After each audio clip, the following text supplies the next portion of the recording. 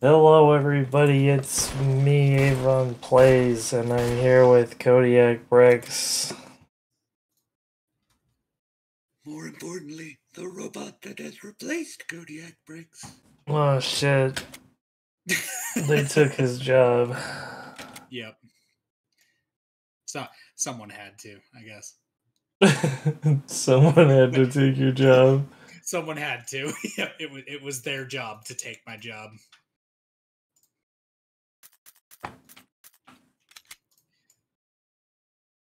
I mean, listen, when they talked about the was it the AI uprising, they perhaps didn't think it would be so literal.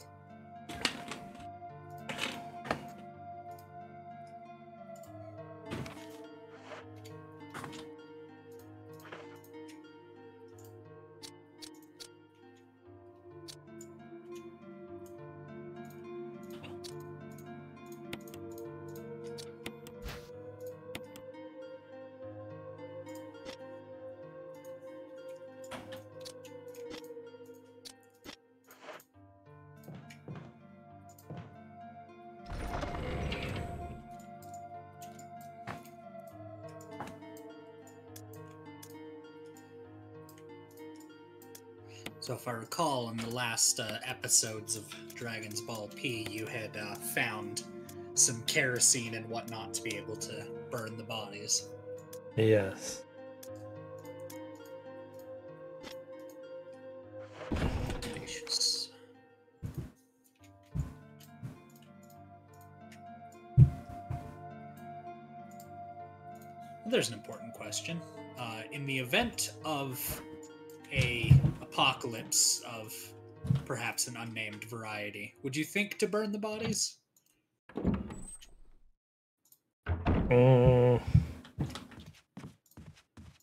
Unclear.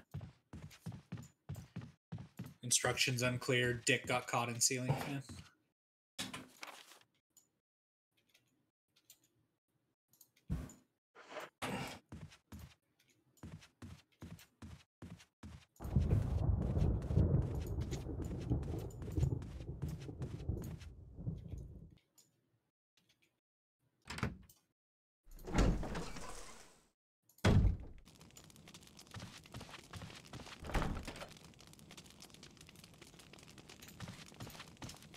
That's the helmet key. And I have the armor key, I think. I mean, I can get closer to the microphone. What? Do that thing.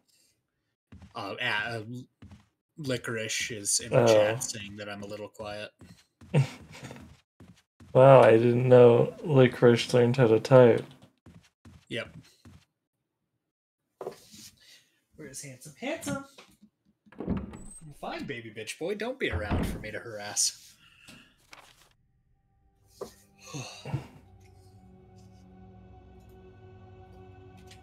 No, I do not wish to save the webpage.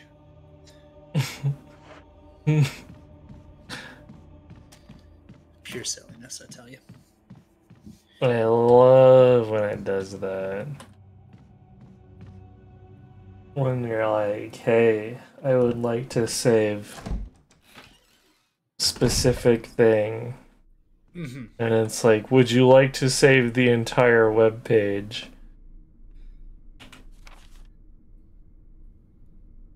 And It was I'm more like, that I was...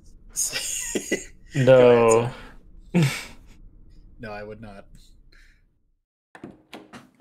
Also, I'm not even sure what good that does, because it's never worked. It's never once have I been like, I know, I'll save this entire web page instead of like placing a bookmark or, you know, just remembering the web page. Mm-hmm. So, see, I thought the point was gonna be that, like, you would save, excuse me, that instance of the web page so that you could access it without internet. I don't But Don't believe no, it's how it works. that isn't how it works. Because this is something I learned, I guess. We'll call it that. Several years ago. So I'm like, what even is the point of this?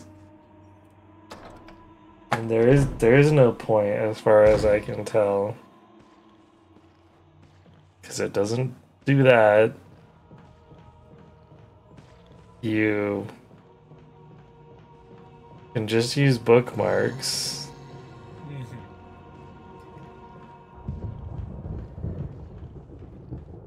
I'm giving it a shrug, basically.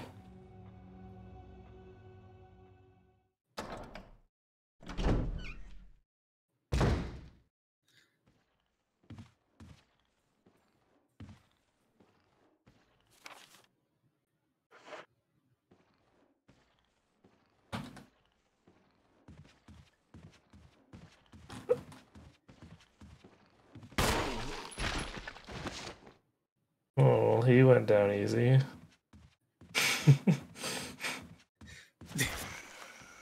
Oh no, it me. Damn it, that one's a helmet one too. Looks like I left something behind downstairs though.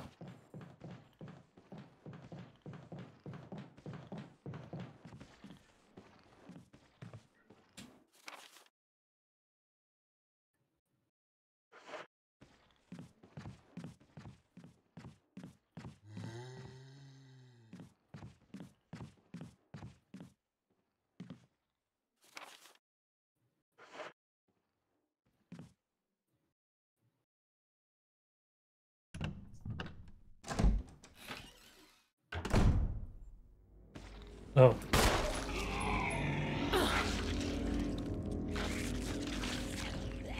Ew.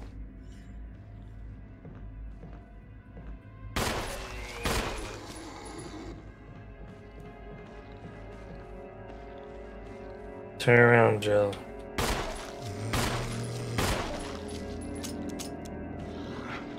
Oh, hi. Uh-oh. Well, that was inconvenient. Snake, answer me! Snake! Snake! Tee. I didn't expect there to be another one down the hall that just hadn't noticed me yet.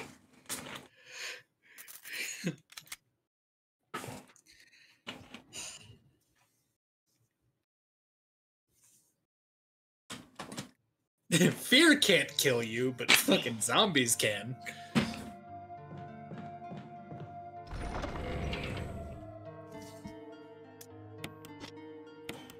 I bet you didn't know that. You know, as it happens, I didn't.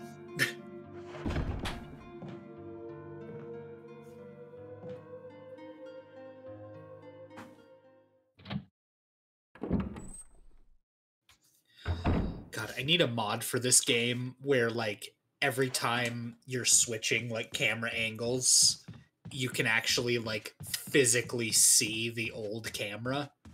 Like, it just completely and utterly destroys any sort of immersion.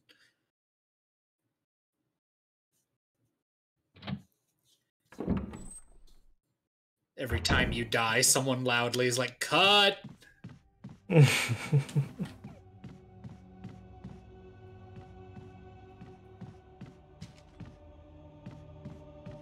Also, I don't know if you went back and watched the opening area of the Hellblade stream. But when you stepped away the first time, or sorry, the second time, I told a story of how earlier that week I got angry enough to have like a physical eye twitch, which I've always done, like, ironically or like unironically rather. No, what am I trying to say? Like I always do it on purpose. Like it's not involuntary. Mm-hmm. This is the first time I've ever had a voluntary or involuntary eye twitch.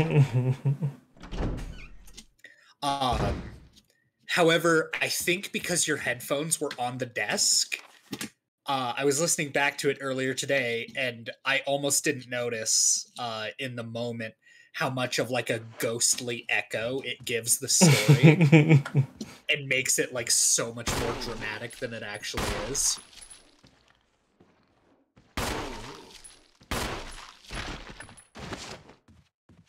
Wow.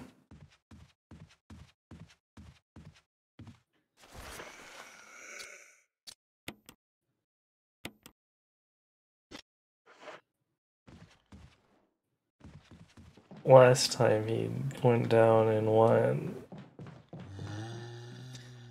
How inconsiderate.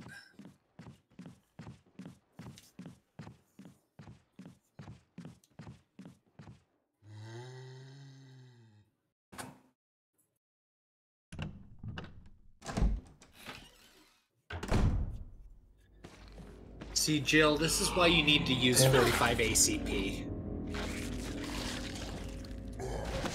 9mm just kills the bot. 45 ACP kills the soul.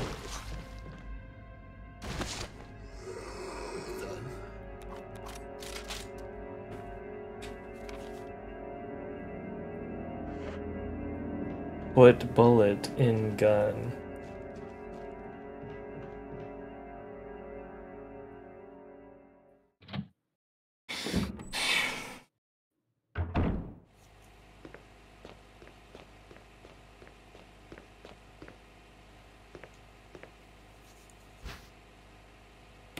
So much green herb.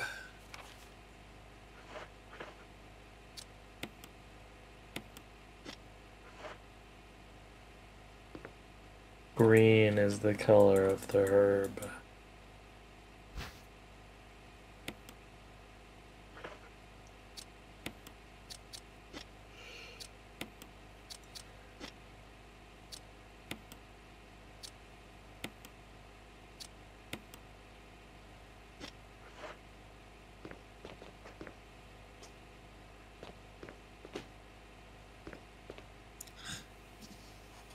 Licorice.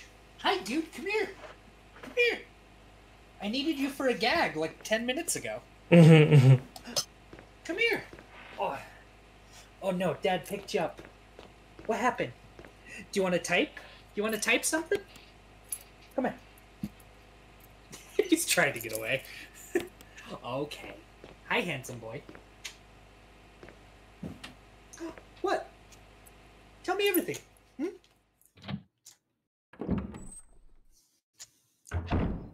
Handsome. Licorice. Talk to me, dude. Baby boy. Yeah. Uh-huh. You got good stories. Handsome. Yeah.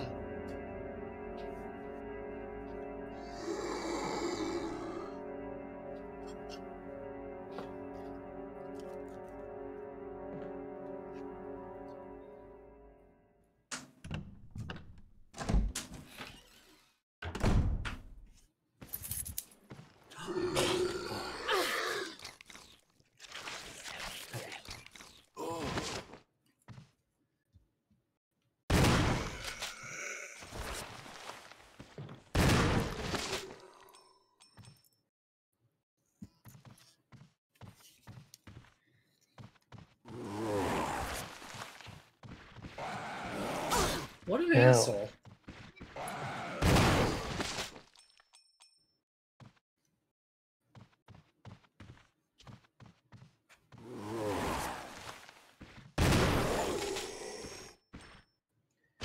Dude, take a hint.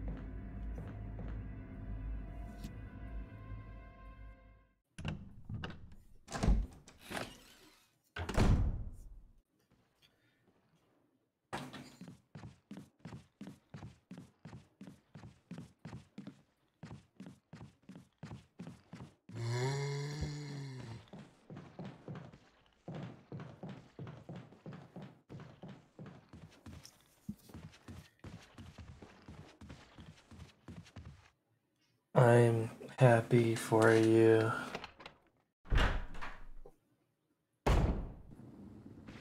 Oh. Oh yeah, he's coming. Jesus, dude. Damn. Oh. Well,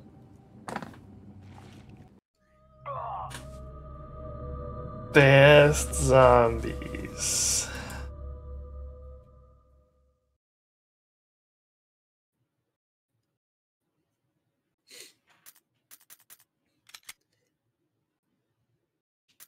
oh, that is a good question.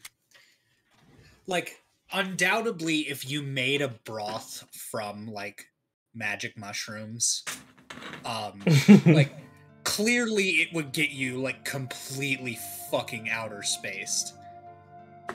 However, I am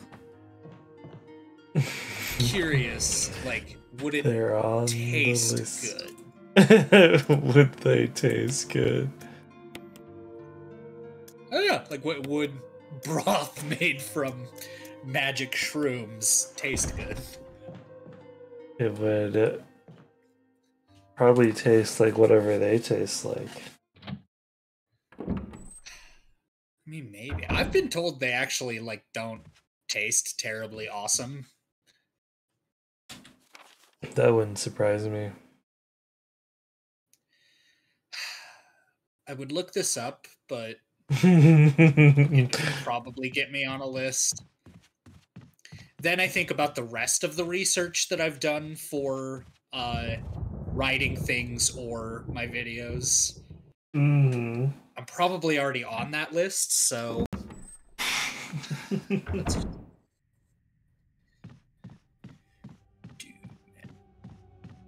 I mean, they can't fault you for being curious. Freeze! Drop it! Why? What? It said none of those things. They knew.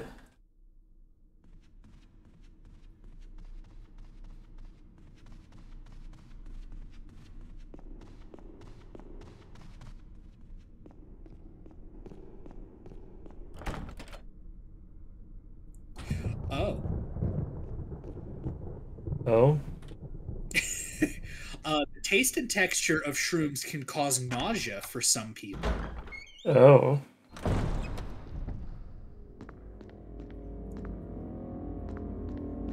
They have a distinctly unpleasant taste. This is because of natural compounds within the mushrooms called psilocybin and psilocin. Taste bitter, which can be overpowering and unpleasant for some people. Hmm.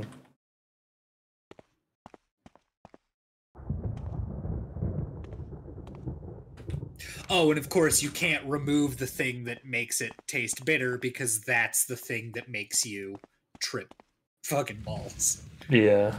Which makes sense because most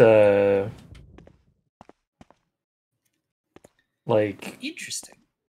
drugs, not like, you know, drugs, like Drugs. the clinical definition of drugs Drugs. taste bitter naturally.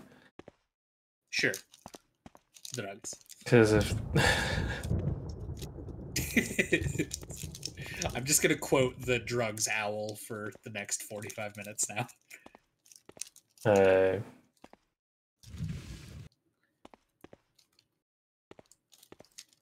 We evolved to taste things that might be dangerous as bitter. Sure. Yeah, my coffee's so fucking delicious.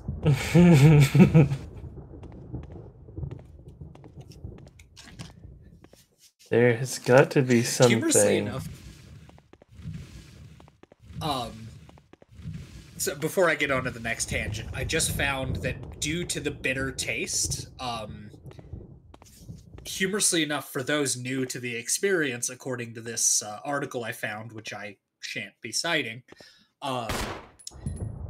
apparently it is often made in the form of a tea.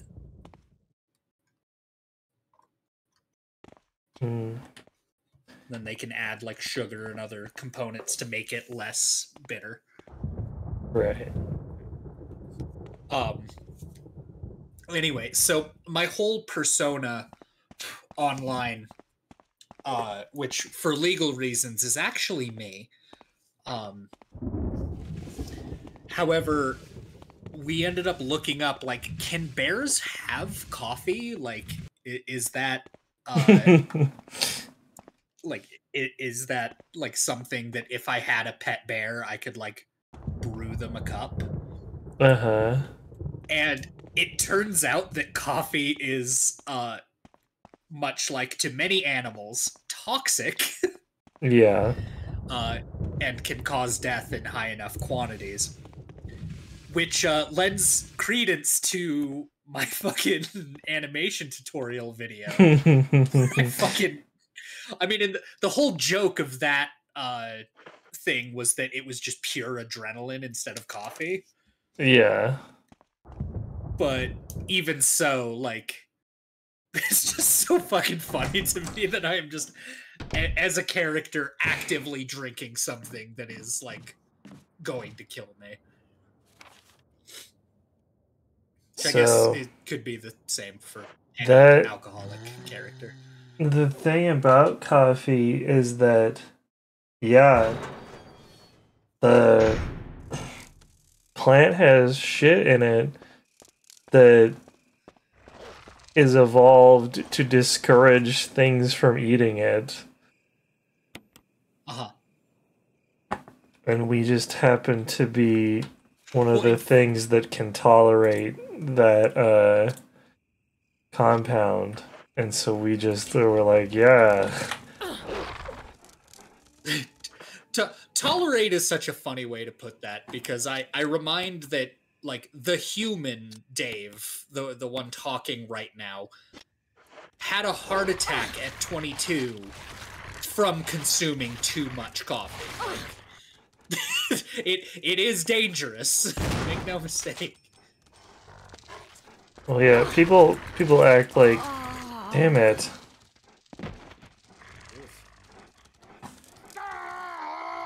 People act like caffeine is, like, completely harmless, doesn't do anything but keep you awake. But, that's not how that works.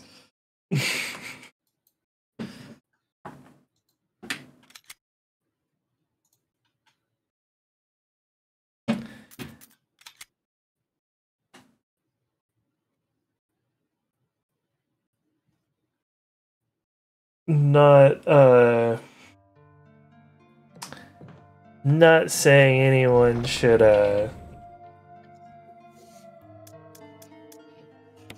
just quit the stuff lest they face my judgment.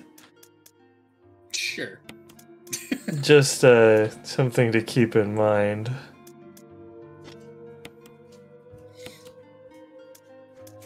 Well, yeah, we ended up looking it up, and the like primary ingredient in most rat poisons is, humorously enough, caffeine. Mm-hmm.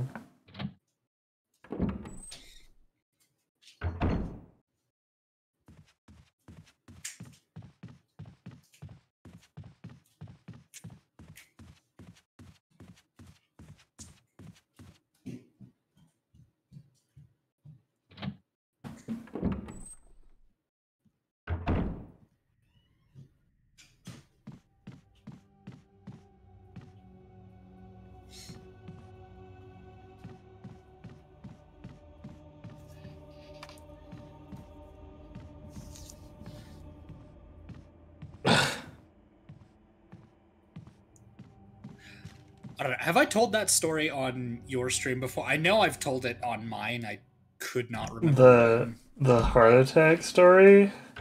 Yeah. I feel like you have, but I could be remembering your stream. Maybe. I guess to give a short recap, So I used to work in catering, and if you know anything about catering, it is a nightmare meat grinder.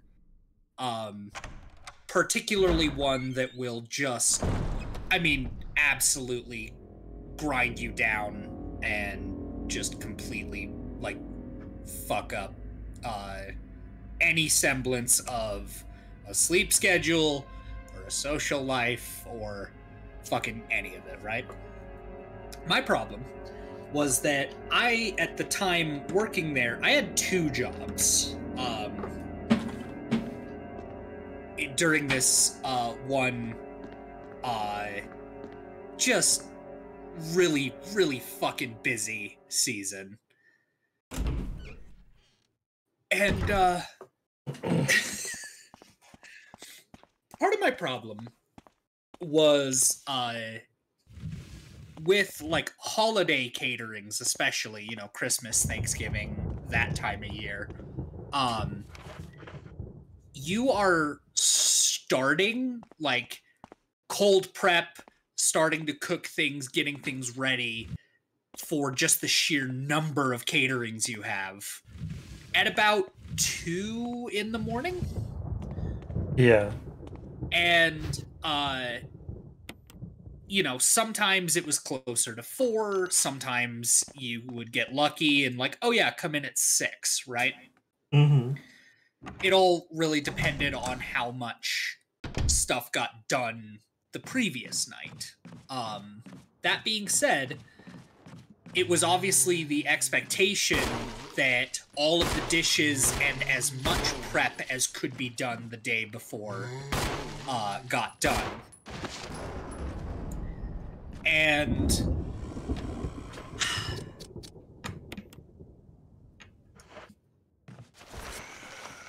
working this second job sort of meant that I had like 45 minutes-ish between like ending my shift catering and heading to kind of where I needed to be for the second job.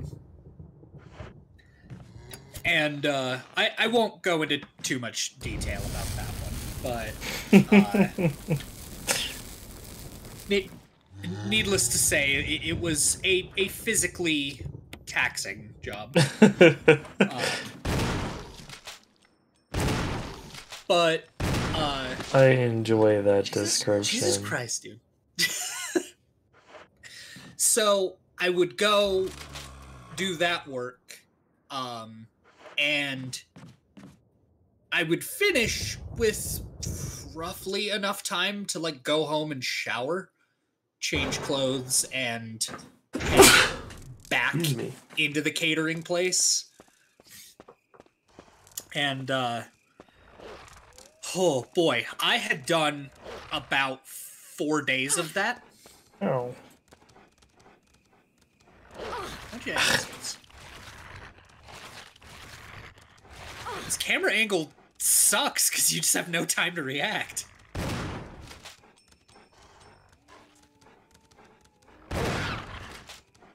Ugh. Yeah, he ate that buckshot.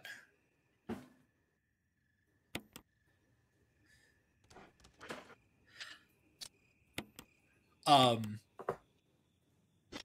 yeah, I had been awake for honestly the better part of almost 80 hours by this point.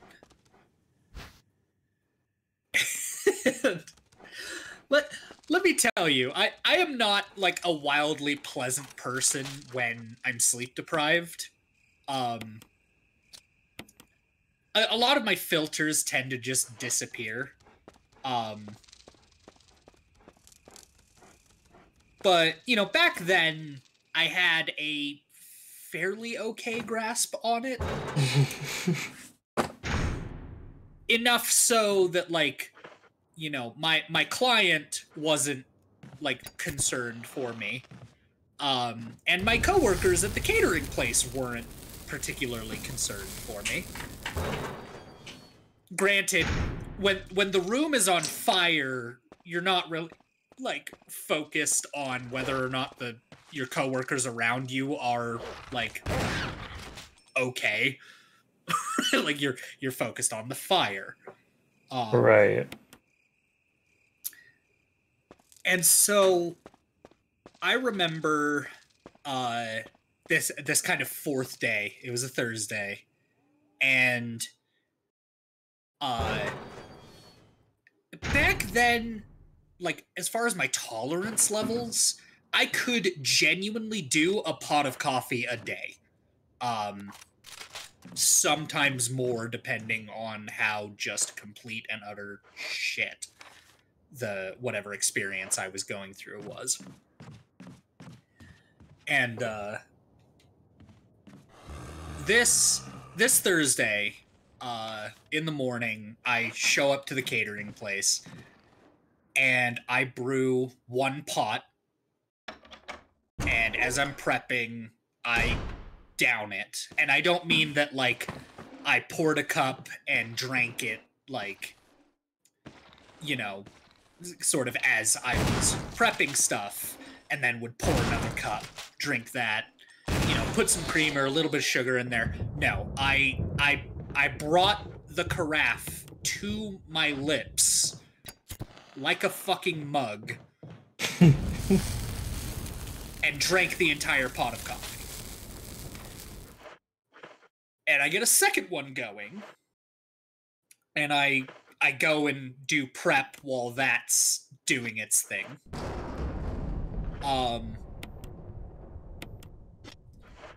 And I come back. I think I drank the second one and the third one a little more normally. The fourth one, I absolutely, like, I was struggling, standing to, like, stay awake.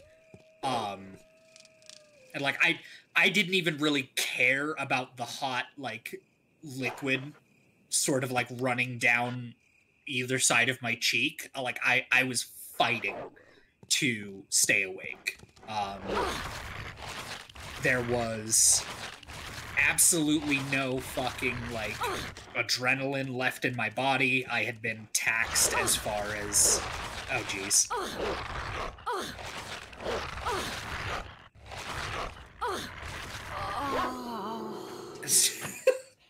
Good Christ.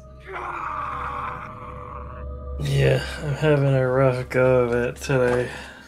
So it seems.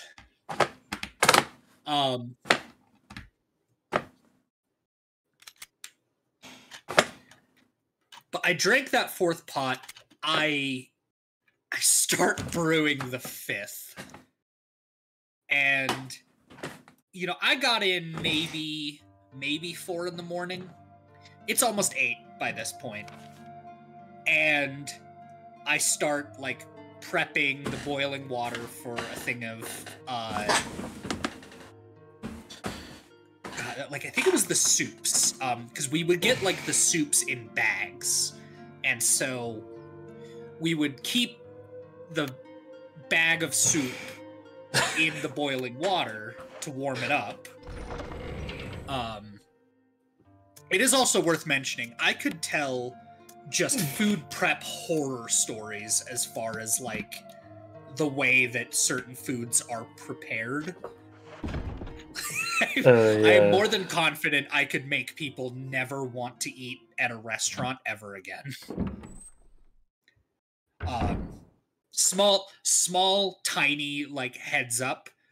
Never order the manager's special, ever. Just don't do it. The manager's special? At any restaurant, no matter where you go, like, doesn't matter if it's an Italian bistro, doesn't matter if it's Olive Garden, like, doesn't matter if it's fucking Panda Express, like, do not order the manager's special. The manager's special is on discount 9 times out of 10 because it's only barely able to legally be sold. Usually an ingredient within it, if, you know, more often than not, more than one, is about to expire, if not expired the day it was prepared. And so that's why they can sell it to you at such a discount is because technically they shouldn't. So yeah, do not fucking order the manager special, no matter where you go. So back to Kodiak and heart attacks. The last thing I remember is sort of getting the soup ready to go into the giant, like, 10-gallon boiling things of water. The next thing I remember is waking up to the smelling salts of the paramedics over me.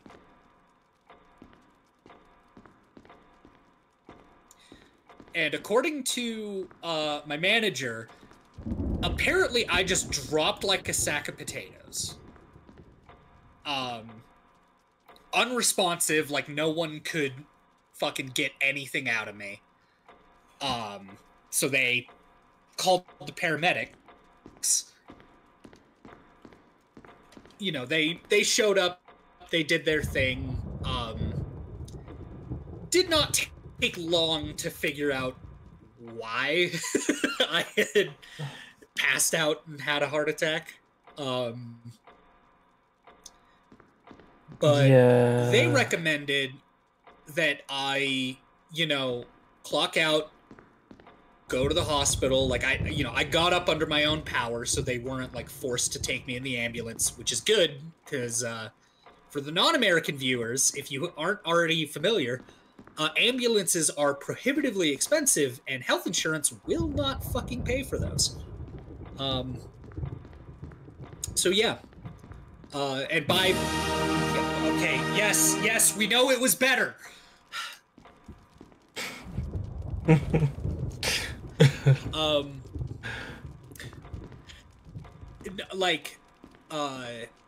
I remember having to help a good friend of mine who was forced to take a ambulance ride.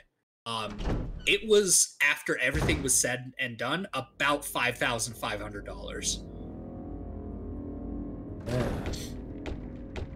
Yeah. The ambulances are not fucking cheap.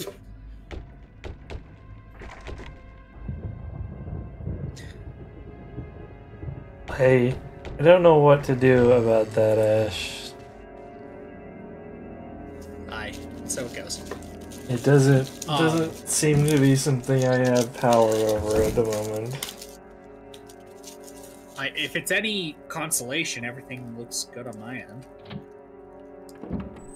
The sound is like a little delayed, but it's far from the end of the world. Yeah.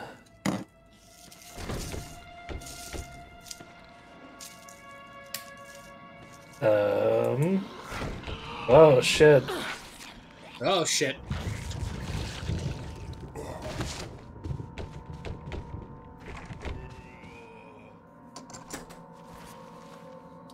There we go. We found a place we haven't been in yet. Use the mansion key. The mansion key.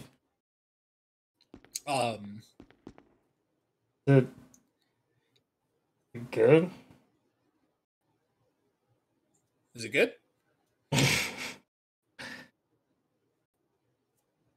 There we go. Don't know why we got blackness for a second there, but I fixed it, I guess.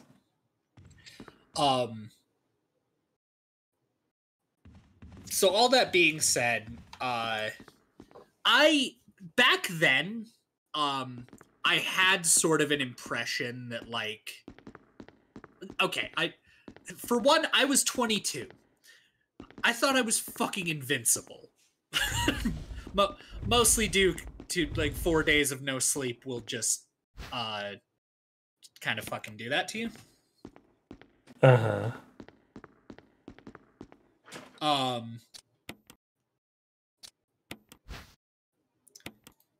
And so it goes. But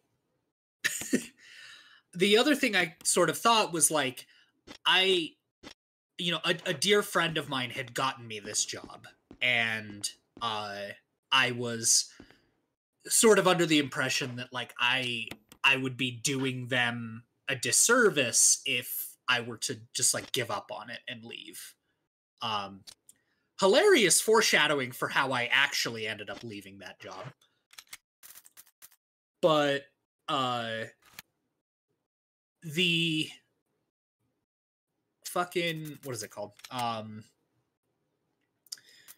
No, the paramedics were like, they were super nice. You know, they're like, since you got up, we aren't required to take you in the ambulance, but we do recommend you like go to a hospital, get like some chest x-rays, and like, you know, maybe there's more going on here than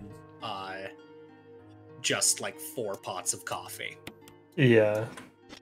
And I'm like, maybe. So I talked to my boss, and he was like, yeah, you can go home, but if you could be back by like 4 p.m., that would be great. And I fucking was. My hot, wet, dumb ass was back to work. I was like, yeah, I'll give a short recap, and then just told the fucking story in its entirety. Right. I mean, you left out some details, but that's okay. Fair enough. They were details that maybe. I will say I reached out to that client to be like, hey, I had a heart attack. Like, I probably won't be able to like meet up with you tonight, just as a heads up. And what was incredibly shitty is they had been told that like what I was doing for them was my only job. They did not realize that like I had a day job, because you know that the clientele services were happening like through the evening, and then they were like sleeping through the day, and they presumed I had been sleeping through the day. This was not the case.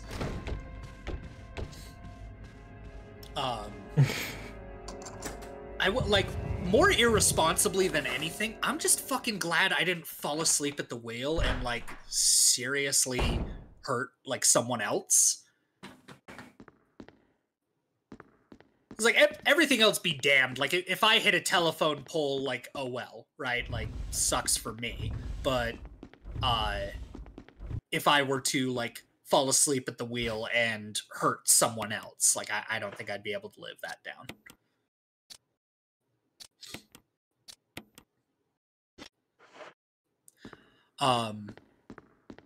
Did I ever tell the toddler cake story? No, I don't even know what to think of that title. Okay, so there were see previous. There were bad times catering and there were good times catering. This I'll let the viewer decide where this one falls. So,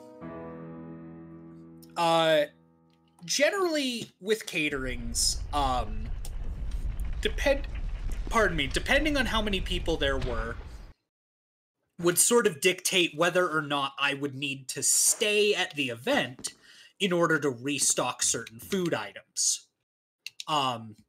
Mashed potatoes, particularly, you know, the bane of my fucking existence. Because it was about like rationing wise about half a pound of mashed potatoes per person. So for a 80-person catering, that's 40 pounds of mashed potatoes. Mm-hmm. Like, fine, I can fit 40 pounds of mashed potatoes in a chafing dish.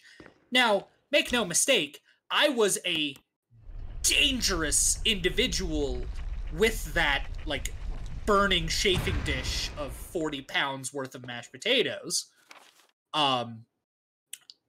Trevor's diary.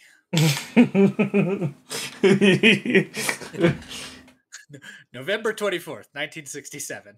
11 days have passed since arriving on this estate. How do I end up like this? A guy in a lab coat brought me a message, a meager plate of food, and said, "Sorry to put you through this, but it's for security reasons." That's when it hit me. It all makes sense now. There are only two people that know the secret of this mansion, Sir Spencer and myself. If they kill me, Sir Spencer will be the only person that knows the secret. By the laws of deduction, I have surmised that there are two people who know of this mansion, and if one dies, then only one will know. But for what purpose? It doesn't matter now. It's too dangerous here. My family, ... I hope they are all right. Oh, was I not supposed to read the ... I've decided to escape. ... Jessica, Lisa, I pray you are safe.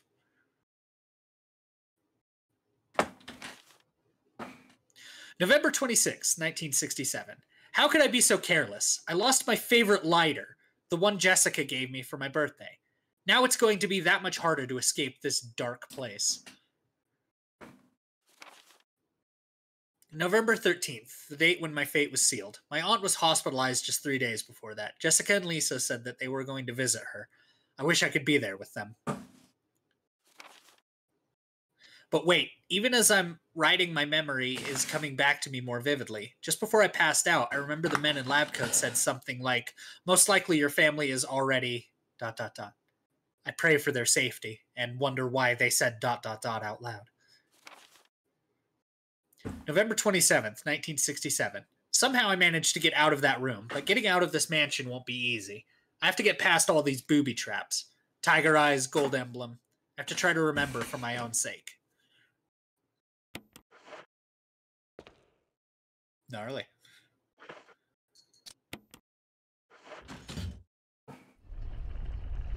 All right. So you catering dish foo. Yes. So more than like 40 pounds of mashed potatoes in a chafing dish wasn't happening. Like physically it was overtopping. Like, not to mention the weight of like, you know, a chafing dish full of like just overtopping with mashed potatoes.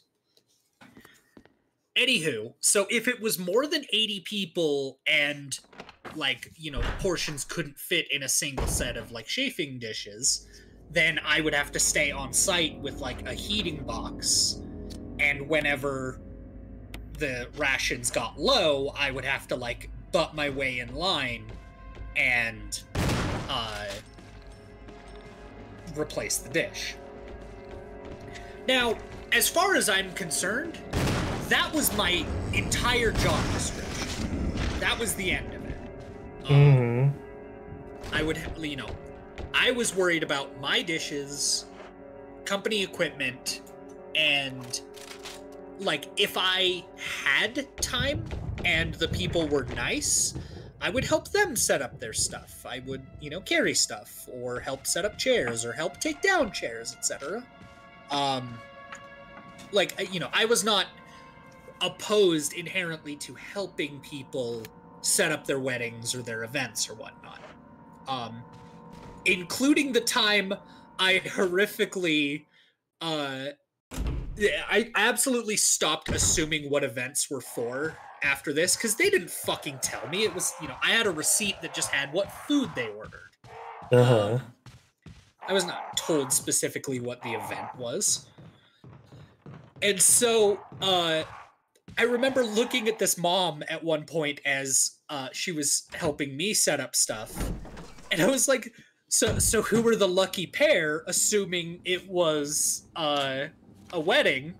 And she just kind of coldly looks at me and was like, "It's my son's funeral." And I was like, okay, yeah, we're never talking ever again. Pardon me, ma'am, as I go into the bathroom of this church and tickle the back of my throat with my Glock. I am so sorry.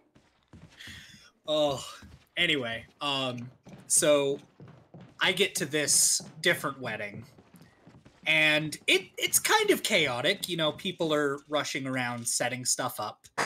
And of particular note is a 6-tier wedding cake. Now, for those unfamiliar with the field, cakes are not cheap, especially tiered wedding cakes. I have a family member who is someone who makes cakes professionally. I described this cake to them because I never got like a like dollar amount on how much this cake cost. But talking to my family member, they said, yeah, I would charge about $1,000 for that. So in that rough ballpark. Now, you know, people, it's kind of before they've started serving food. People are meandering around. Some people are gathered. A lot of the kids are just like running around, you know, playing in this like giant backyard that we were in. Now, it's worth describing that the tables we had set up on were on like a patio. And they had a special round table for this tiered wedding cake. Damn, he got his ass. Yeah, I found the boom muscle. They had it. I mean, 12 gauge will just kind of do that to a motherfucker.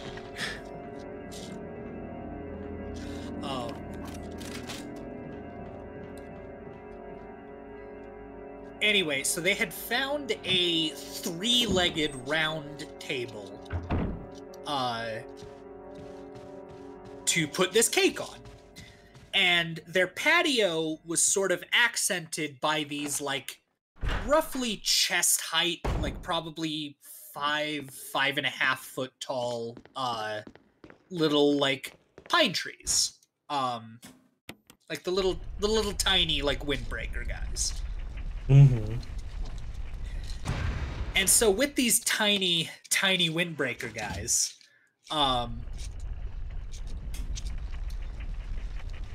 you know, there was about a foot gap between each of these trees, and they butt this round table right up against where the trees are. You know, they put the cake on it. I set up my catering on the opposite side, and at this point, I'm waiting for them to start serving. You know, no one's really come through yet, but you know, the bride and the groom are like chatting with people. They're getting stuff ready, and I can't help but notice that there's this particular toddler, could not have been older than 2.5. You know, blonde, in a little, like, suit that barely fit him. This poor kid. And the sort of thing about catering is people don't really pay attention to you. You just kind of become a decoration when you're, like, standing there. Right. You only really become an object of their fascination. Oh, yeah, what the fuck? No, thank you, guy. Yeah, hold on. I will banish you to the Shadow Realm. Yeah, don't...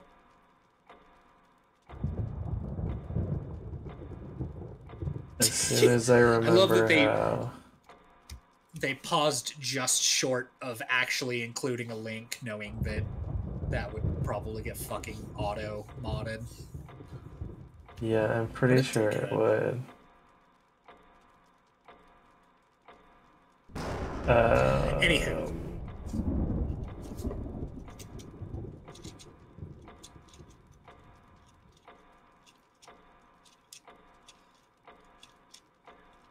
So this little kid's running around, and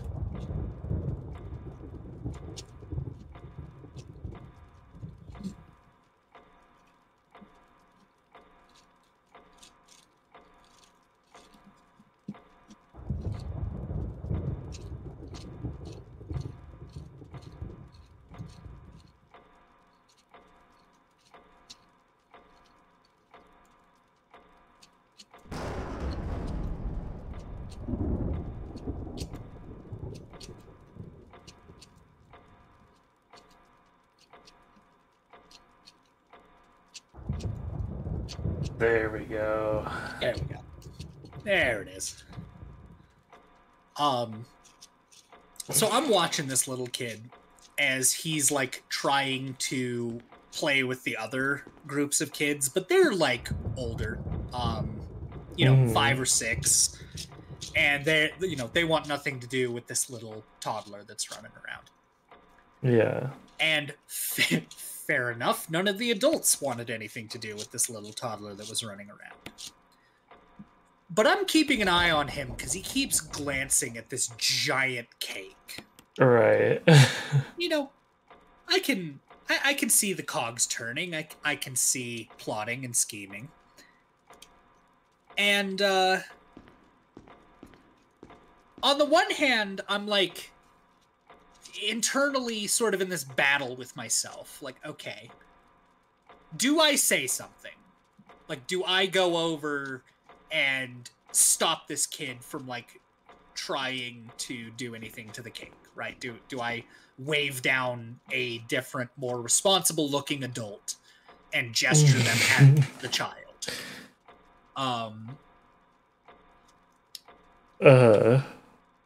And I sort of look around and no one else seems to be paying attention to this kid. And he gets closer to the cake, and I decide to take the route of, let's see where this goes. And here is where it went. He walked up and, or waddled, I guess I should say. He waddles up and he tries jumping. You know, that comical little, like, tiny jump that toddlers do. They just don't have enough like leg strength to quite do it. Yeah. So he can't get the height that he's trying to get. But I see the cogs turning. And he notices these aforementioned pine trees, the little like spruces or whatever. And I see this idea form in his head.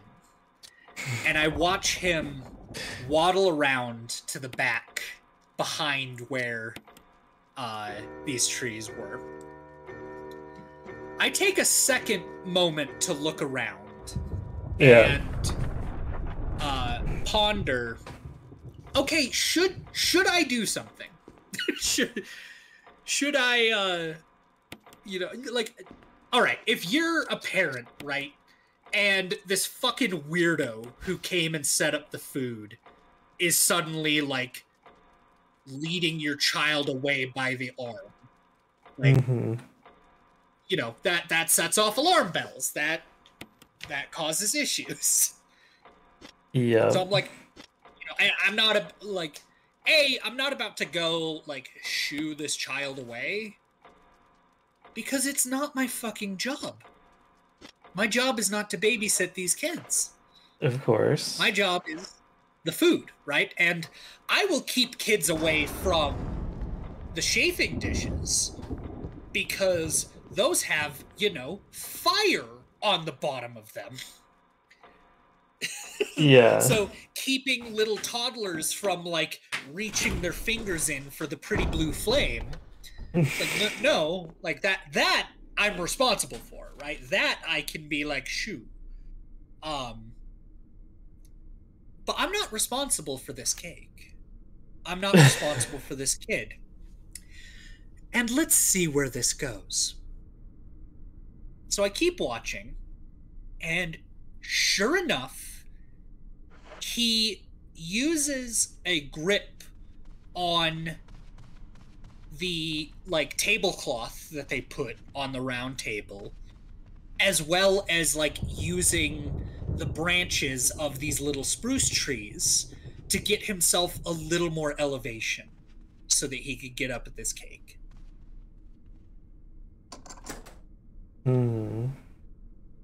And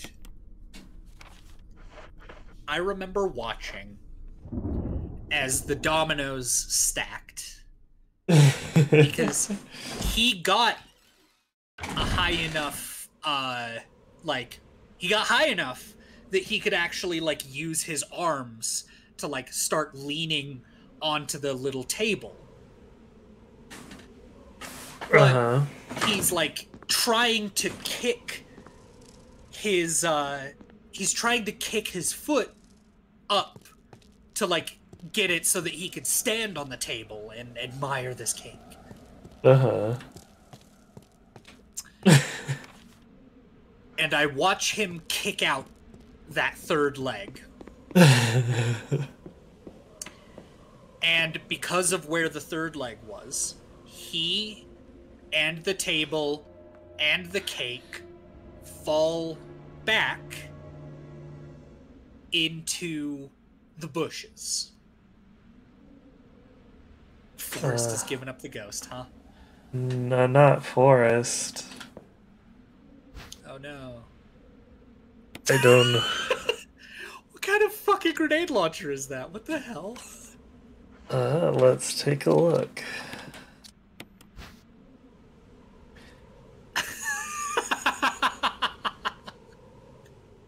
What in the fuck is this?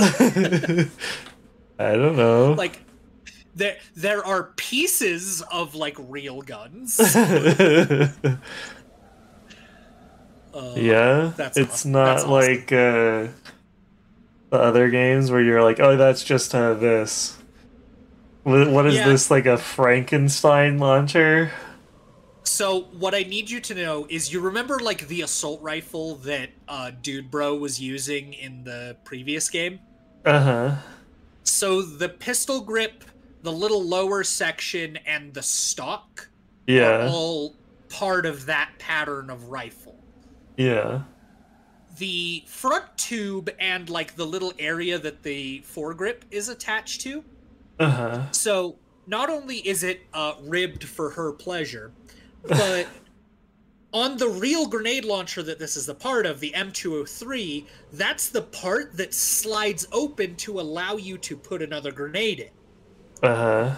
So why it is here, you know, in this presumably semi-automatic fucking grenade launcher, makes no goddamn sense.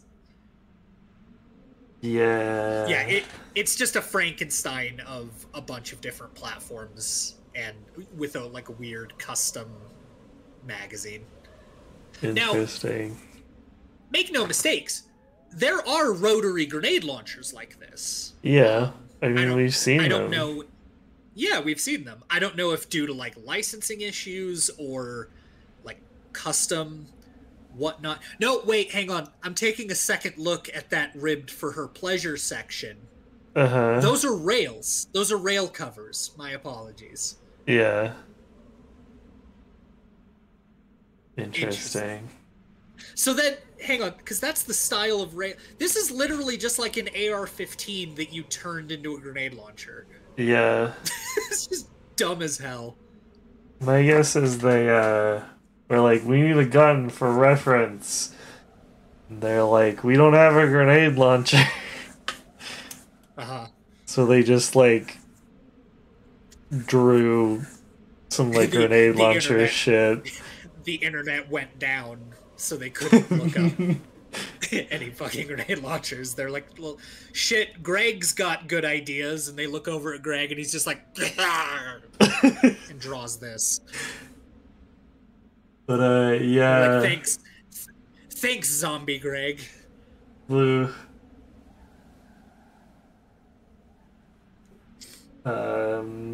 Louis the 14th. Some people do need to learn to watch their kids. Yes. So to finish out the toddler cake story,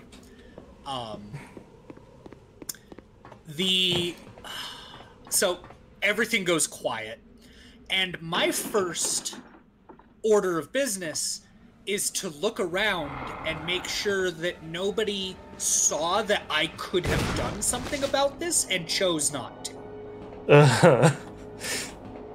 That is my first order of business. Fair enough, honestly. I confirm that the coast is clear and my job is not in danger.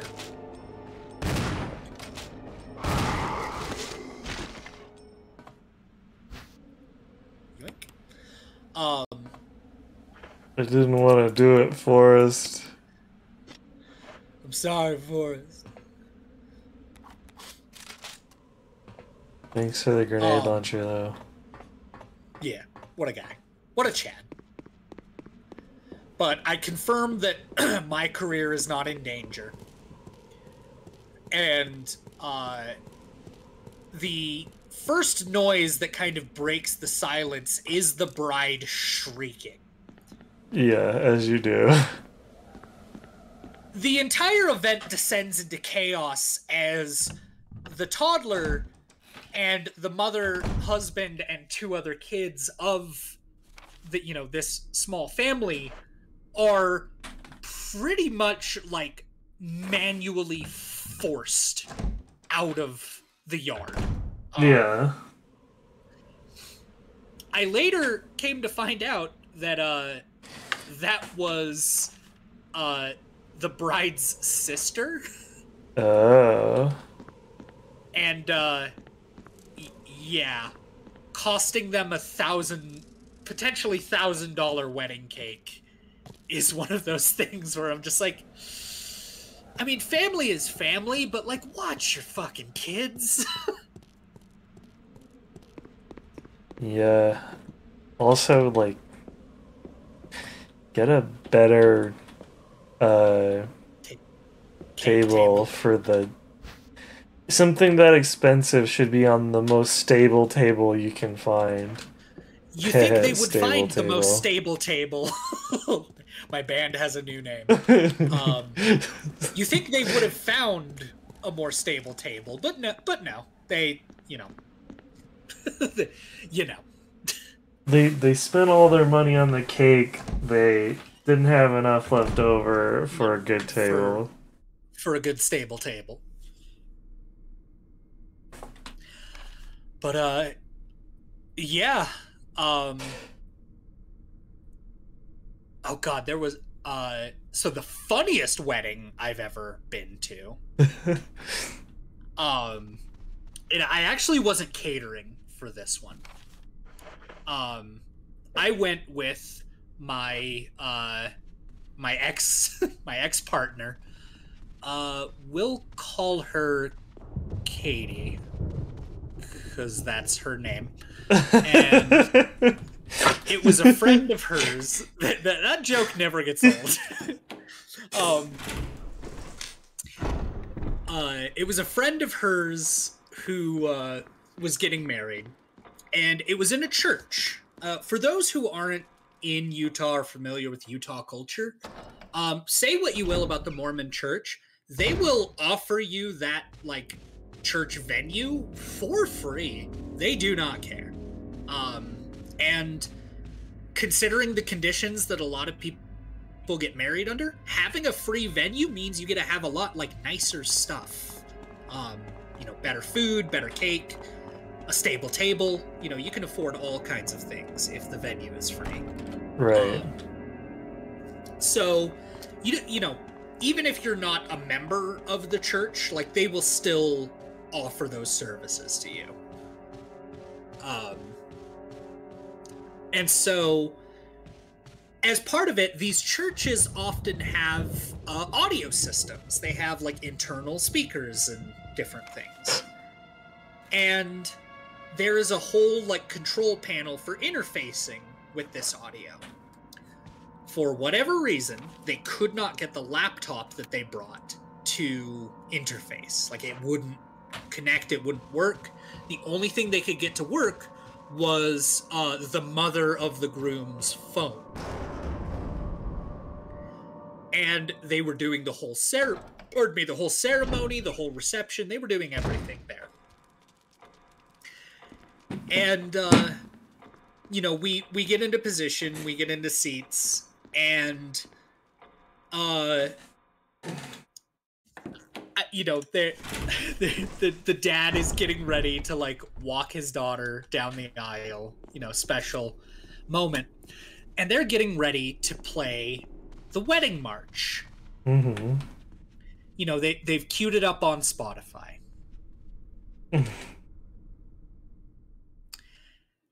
And they, you know, everyone stands up as the bride and her father, you know, get into position and get ready. And immediately from the speakers, with Spotify Premium, you can... And so here's the thing about this. Like, okay, the wedding march is on Spotify, right? I get that. But dear, like, ad runners of Spotify, please point to one person that has, like, the wedding march as just part of their, like, daily chores playlist. Like, this does not strike me as something that is played, you know, outside of, like, special occasions or events. You know, weddings. So why Spotify decided to play a ad before the wedding march, I will never know.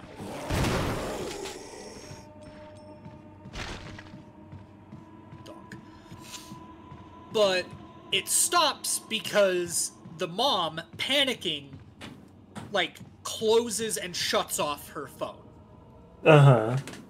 So now the entire assembly hall, all, like, almost 200 people, are gathered in complete stark silence. Except for me, who was fucking hyena cackling.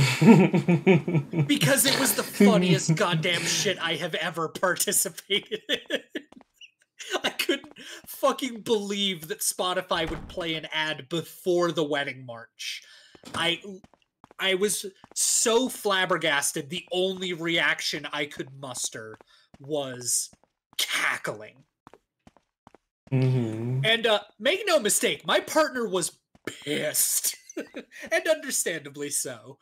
But, oh god, I was apparently the only one that found it funny. I don't believe that. Like, not like I don't... Not like I think you're lying, like, that's crazy. To this day, the funniest fucking wedding I have ever participated in.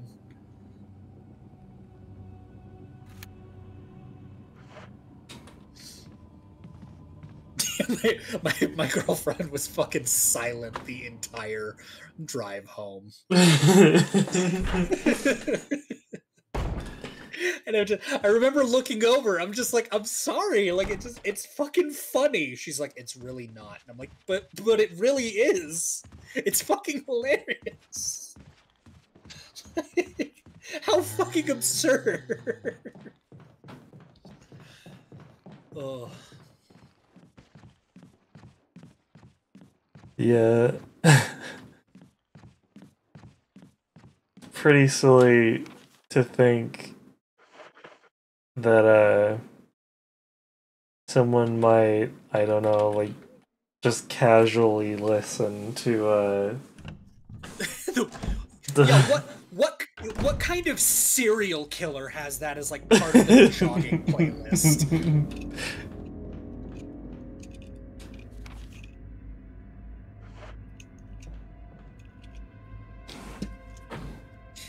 What absolute fucking psychopath is just like, I'm doing the dishes. I know, I'll put on some music.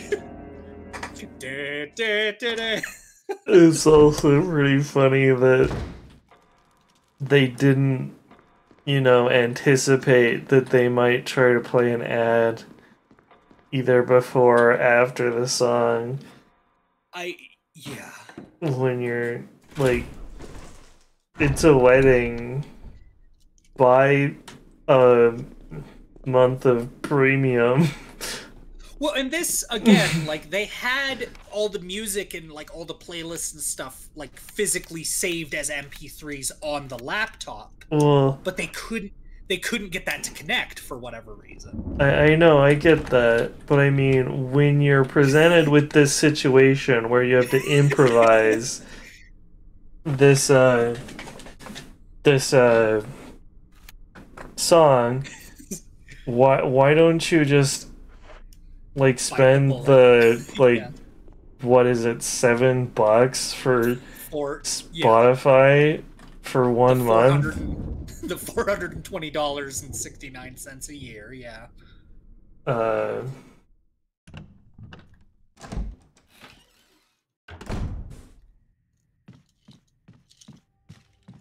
just for this one occasion, just Just one time.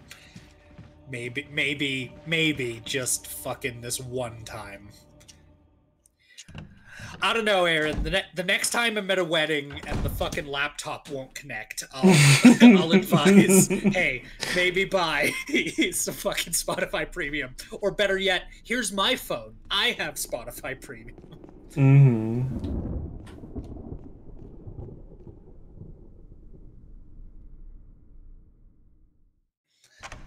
Oh. Yeah, actually, humorously enough, a lot of like my time catering weddings and attending weddings is a lot of the reason that even though I got married, I didn't want a fucking wedding. Mm-hmm. It's just like I fucking that too many fucking variables, right? Too many other people that can just be like, yeah, we'll do the thing, or hey, I know like it's their day, but if I don't have attention on me for 5 minutes, I'm literally going to die. So, yeah, I didn't feel at all bad about not having a wedding. Fair enough. I remember calling my grandma the morning of, like, hey, just a heads up, this is happening. I figured it was better to tell you beforehand than it was afterhand. And she was like, can we come? And I was like, no. No. No one's coming. Like, we're doing it at the courthouse. Like, it's fine. Like, if you guys want to like do a dinner for us, if you absolutely have to do something, like we're not asking anyone to do anything, right? Like, be happy for us and etc. But as far as like physically planning an event, like don't. Don't. That's not what don't. Like, we'll do a Sunday dinner, that'll be lovely, and that'll be the end of it, right? And to their credit, that's exactly what happened. So, good for them.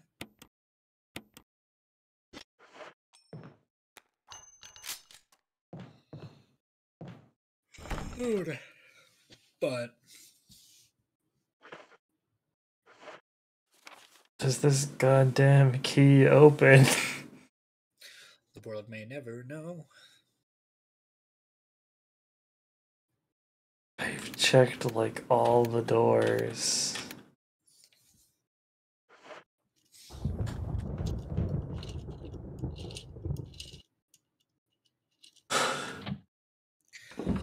It wasn't a wedding necessarily, but another catering story that comes to mind, which is probably the closest I've ever come to wanting to but not taking human life.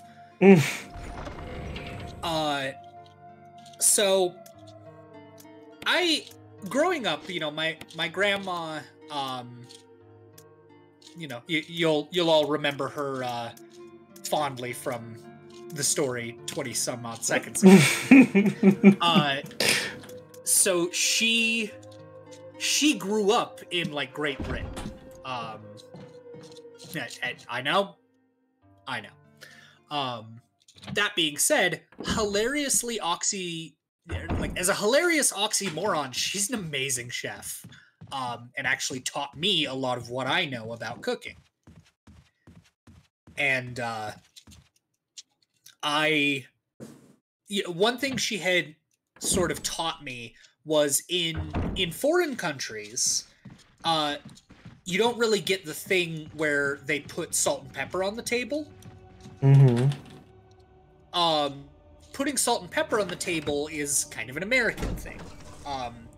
In other countries, if you ask for salt and pepper, it's seen as like an insult to the chef. And I'd never really gotten that. Like, you know, it's salt and pepper, right? Like, different people have different levels of taste. And so it makes sense that different people might want more salt or more pepper, you know? Well, karma decided to rear its ugly head in this particular catering. The shield key! It opens exactly one door. This one. Cool. This door. Discard. Yes. See ya. The spider door. It was another catering where I had to like fucking oh yeah, those pork chops are fucking signature. I still have yet to like dial in the oven that I have now. And Snick. oh, that's snick. Oh shit. Oh fuck. The stakes are significantly higher. The snakes are significantly higher. Payback time. I love that the snake just doesn't have a single flying fuck.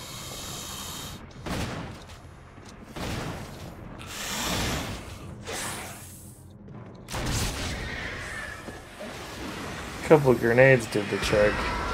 Goddamn. Yeah, that'll do it. Thanks.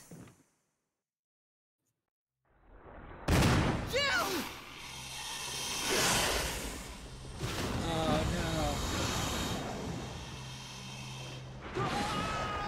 Richard!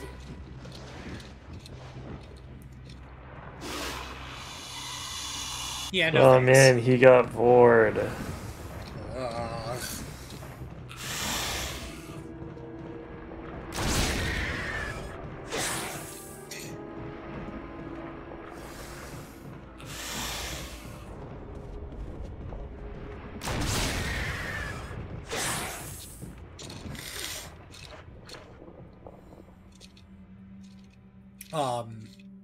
This thing. So this was another all of my catering. grenades. Oh boy. This was another catering where I had to like sit there and babysit the dishes. There he goes. Bye, Snake. Bye, Snake. Bye, Richard. You two have fun. Yeah. Free shotgun. Free shotty.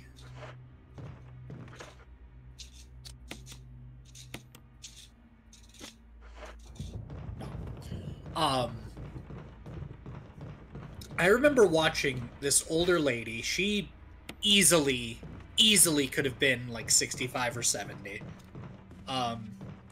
She gets her plate of food and she gets to the end of the line. And generally, with our catering setup, we would put salt and pepper at the very end of the line. And I remember watching her just, like, she picks up the salt shaker, and she's sitting there for a couple of seconds. Oh, am I poisoned? And then, Need oh boy. serum.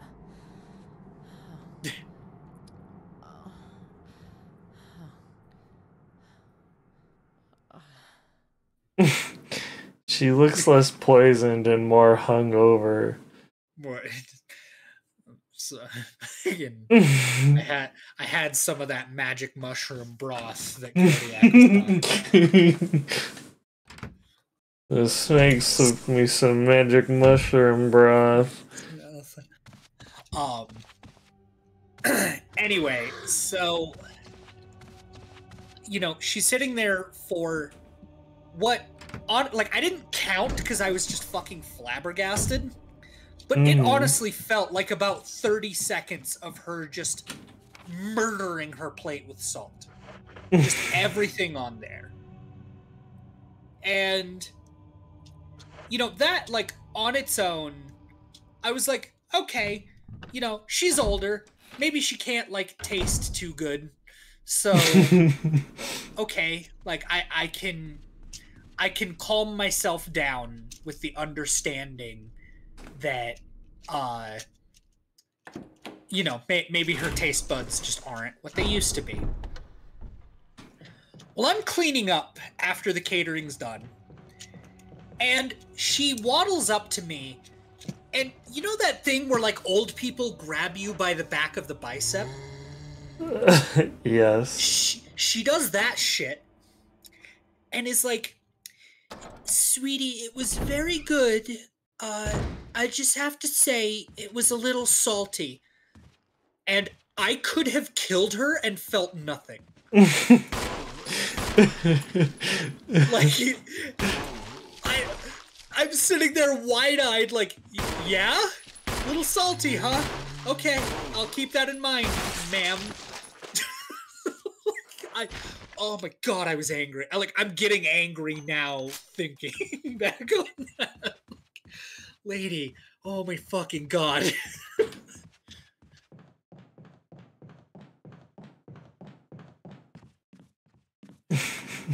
Oh Maybe, god, that was the cinnamon. maybe she had like dementia, and she like kept forgetting she added salt, I kept adding more. I fucking hope so. But then, how did she have like the cognizance and the wherewithal to waddle over to my hot wet ass and remember that it was too salty? Like, there's no situation that's not infuriating. There's no situation where I'm not just mad as hell about that entire fucking thing. Oh. Speaking of like catering stories, now that I've like reopened this wound, did I ever did I ever tell you guys about the cinnamon honey butter theft? No. That sounds hilarious. So, typically, like, the catering place I worked at was also a bakery. Like, we baked all our own bread, or all our own rolls, bread bowls, etc., etc. And typically with, like, our bread trays, we would serve cinnamon honey butter. It was technically cinnamon honey margarine, but we're not splitting hairs. It consists of 3 ingredients in what I can only describe in horrifying quantities. Mm-hmm. You would start with, if I recall, it was about 5 gallons of margarine, about 3 gallons of honey, and I don't know if you've seen those like Costco things of cinnamon. No, but I can imagine everything is bigger at Costco. It is about like, I'm trying to think of a good like rough size comparison. You could fit this amount of cinnamon in like a 1 liter Mountain Dew bottle. And you would just dump all 3 of those into like the industrial bread mixer and just let it go. And it would create just gallons upon gallons of fucking cinnamon honey butter. And the shit was fucking delicious. Like, no, absolutely no, like, contest or question about that. The shit was good. Typically, people would, like, spread it on the bread. Right. Makes sense. And this absolute hero.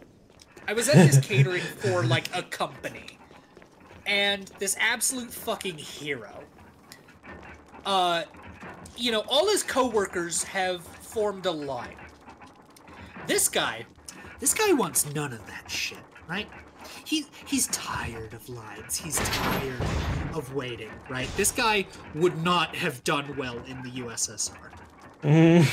Now, I've had to, like, snip at people cutting in line before. Like, it sucks, but it's kind of a reality of people being awful. Right. Oh boy.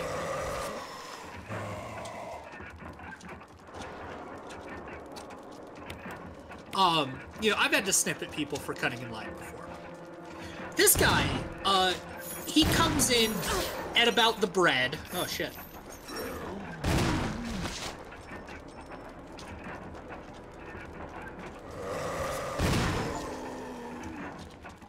And he starts eyeing this crock of cinnamon honey butter. Now, a crock, this specific one, I want you to imagine like a hearty bowl of soup. Uh-huh. That's about how much cinnamon honey butter is here. And that sounds like a lot. It was a lot. It was about 45 ounces of cinnamon honey butter, and we usually filled those crocks to overflowing. Just typically for, you know, and again, it adjusted based on how much bread there actually was. But this guy cuts in line, this absolute rippling-chested Giga Chad. Cuts in line and is eyeing the cinnamon honey butter. I watch him pick up one of the plastic knives that is in there for the purpose of someone to, like, scoop out a generous helping and spread it over their bread. Right. He picks up one of these knives. It's got a generous helping. And this motherfucker puts it right in his mouth. Tastes cinnamon honey butter. And you know what? Good for him. Because I am ready to fly across the table to stop him from putting the knife that was just in his mouth back in the crock of cinnamon honey butter. Yep. He doesn't do that. He uses his other hand to pick up the crock of cinnamon honey butter. He then looks me in the eyes, turns around, and leaves! He just leaves. I guess he wagered that I would be too stunned to do anything. And he was right. Because I'm standing there, flabbergasted, like someone just stole all the cinnamon honey butter in front of my face. Like, all of it. Like, there's a part of me that, like, my fight response has been activated. Like, go hunt this motherfucker down. Like, you can't let that shit slide. Like, if all his coworkers see that you just let him walk off with the cinnamon honey butter, then, like, they're just gonna be like, oh yeah, I can just take this chafing dish or this chafing lid, or, like, yeah, fuck it, these salad tongs, yeah, these are mine now. What are you gonna do about it? What are you gonna do about it, right? So, I'm just blown away. Mm-hmm. Like, to this day, it keeps me up at night. Because I know what he did. Like, unquestionably, he took the knife and the crock of cinnamon honey butter, and he went, like, back to his office and ate it. Like, fine, great, whatever. What I'm haunted by is that is only option one of what happened with the cinnamon honey butter. Mm-hmm. I'm also horrified by, like, none of his coworkers were like, hey, Greg, what the fuck? Like, this, to them, seemed like a fucking Tuesday. Like, this was just normal Greg behavior. Damn. Oh, god damn it.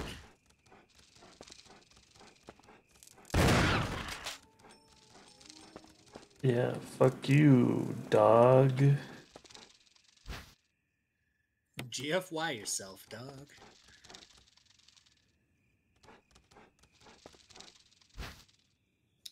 Yeah, that motherfucker still keeps me up at night. It's worth noting, I never got the crock back. Like, when I left to go, like, clean up a different catering, and I came back, and everything but that crock of cinnamon honey butter was there. And I'm like, I just kind of wrote it off. I'm like, yeah, that's the cost of doing business, I guess, is some guy steals the fucking cinnamon honey butter right in front of your face, and you're too flabbergasted to do anything about it. Oh, jeez.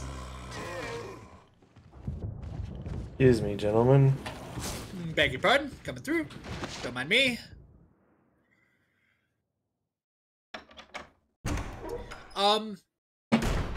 Yeah, so that still keeps me up at night.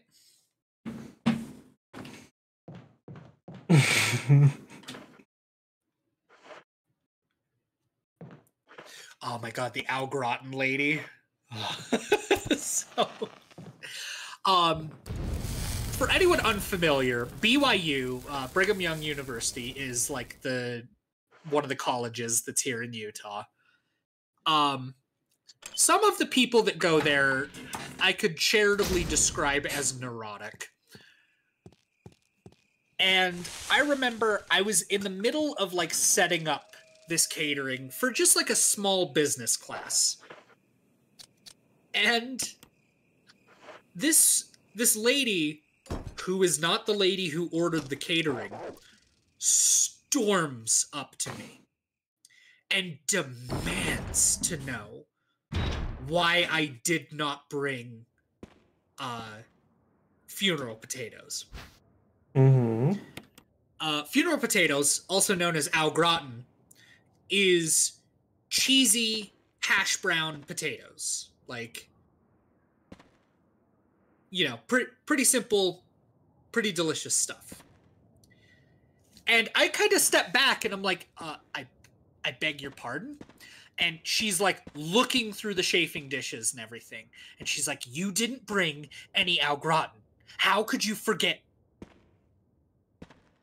And I'm kind of stuck. Like, is this a bit? Are we doing a bit right now? Like, I'm lost. I ask some questions and I find out that she is not doing a bit. She is 100% dead serious, pissed at me for not bringing au gratin to a taco bar. I'm like, ah, yes, tortillas, ground beef with taco seasoning, refried beans, a fucking Spanish rice. How could I possibly forget the au gratin?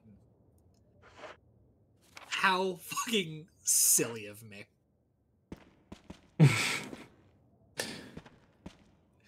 And, you know, she stormed off in a huff, and I remember asking the person who actually ordered the catering, like, hey, just checking the receipt here. I don't see that any au gratin was ordered, but you had someone who was very upset that I did not bring au gratin. And she just kind of pinched the bridge of her nose and was like, I'm so sorry. Like, I didn't think she would get to you. I'm like, oh, she got to me.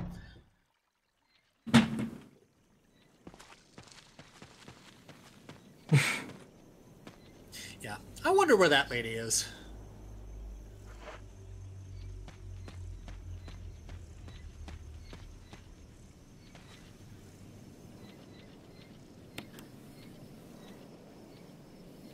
Uh-oh.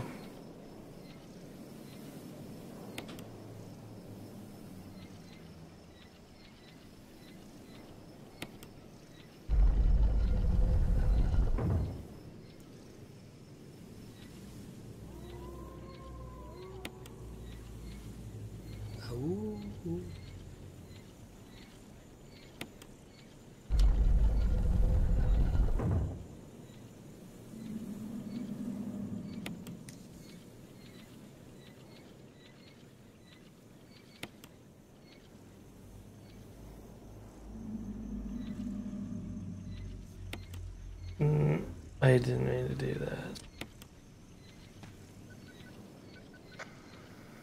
A body respawn.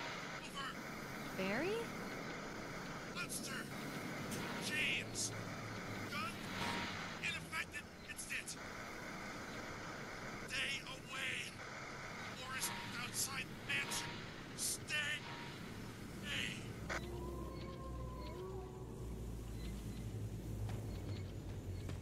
Well, obviously Proceeds that into the means we forest. need to go. What are these wind veins? What do they mean? What does it mean? When the dog's desires are fulfilled. Fulfilled. What does that mean? The fuck are you on about?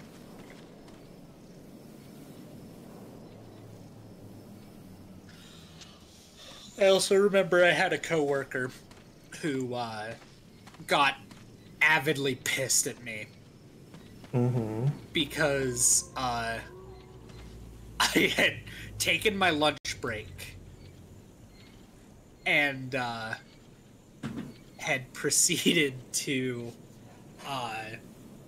sit down with the sandwich that I made myself. And he comes over and he sits down next to me and watches as,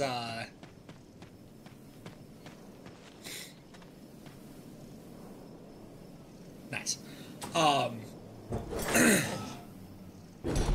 As I pull out my phone and I pull up a game to pass the time.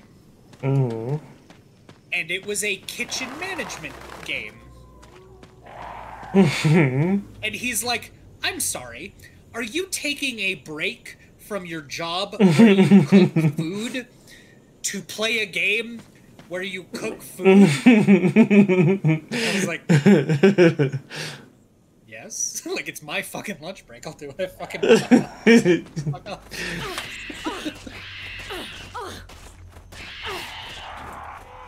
Oh wait, bird. You fucking assholes. Nobody even invited you.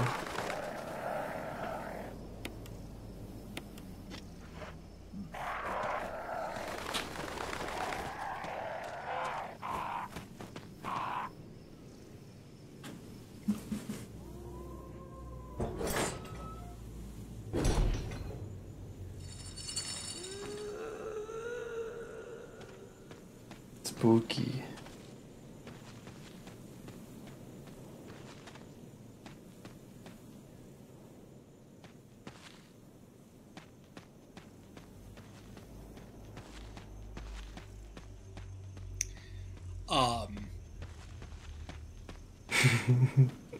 Oh yeah, there was the the wedding I catered where the groom just fucking never showed up. Yeah. That do happen sometimes.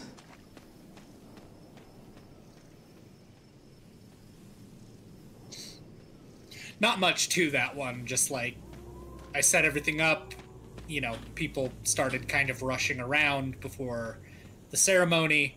I asked what was going on, so that I could like lend a hand if there was a hand that needed to be lent. And yeah, no one could get a hold of him, and he wasn't on the premises. So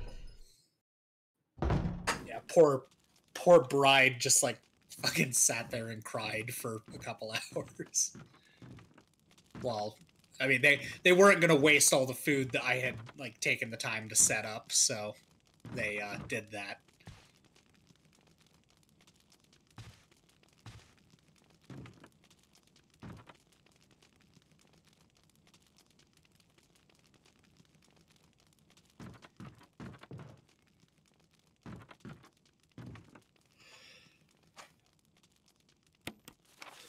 A map. It's a map, it's a map, it's a map.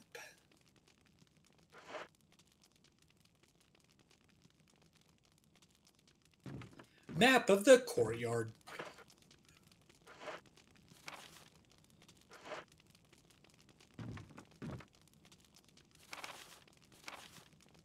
A family picture. It's a picture of a family. There's a journal left by someone. It's a journal of the family.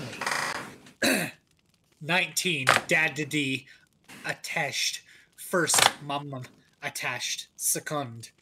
Inside, red and slimy, white and hard. Not true, mom. Where?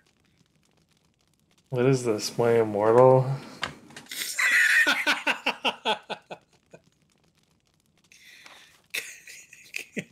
Dunno, Dad. Found mum again. When attached, mummy, she move no more. She screaming. Why? Just want to be with her. 4. Mom, where? I miss you all. You ow. Raven, fangs 4 to good revows.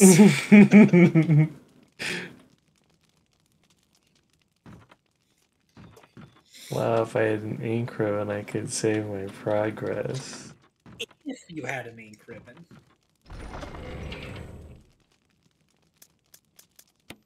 Oh, look, an ink ribbon.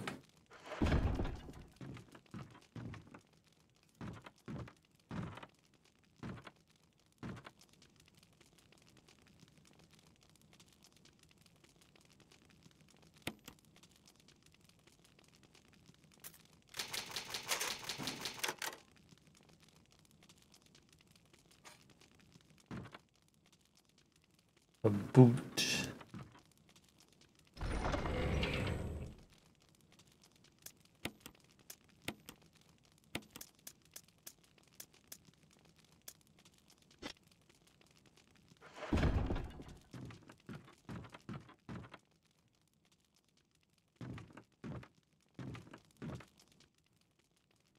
Come on in here. Come on in here.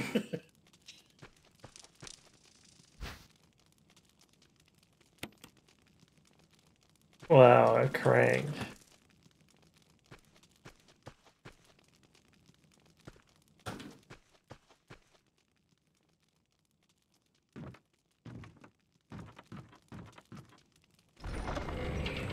I don't know where I'll use a crank, but I bet I'll use a crank.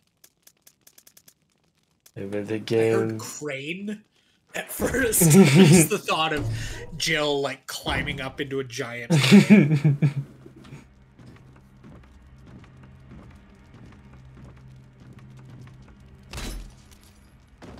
Oops.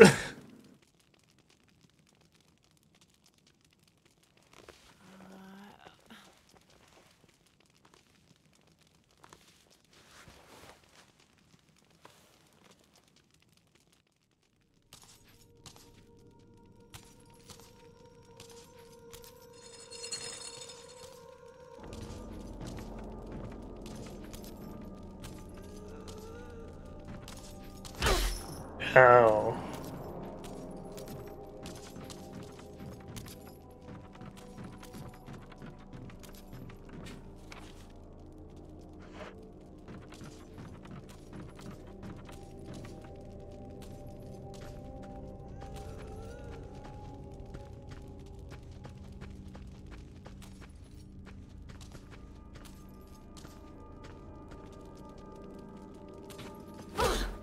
Ow.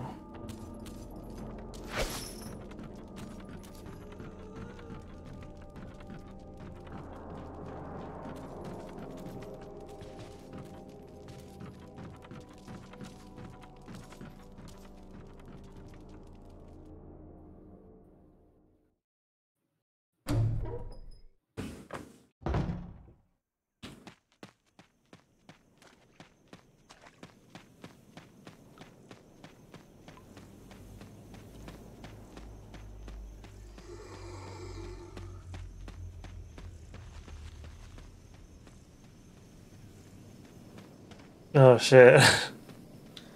Uh-oh.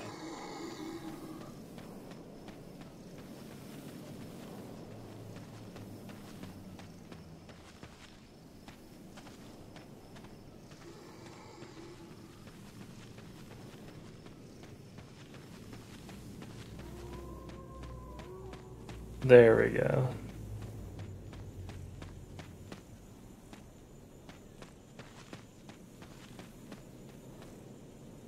Oh, now there are zombies.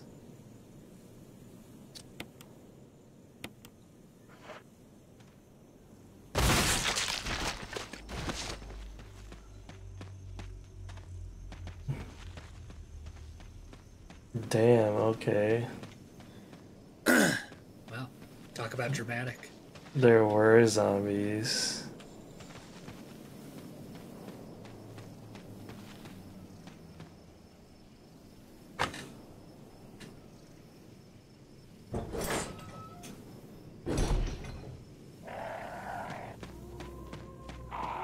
Hey, birds.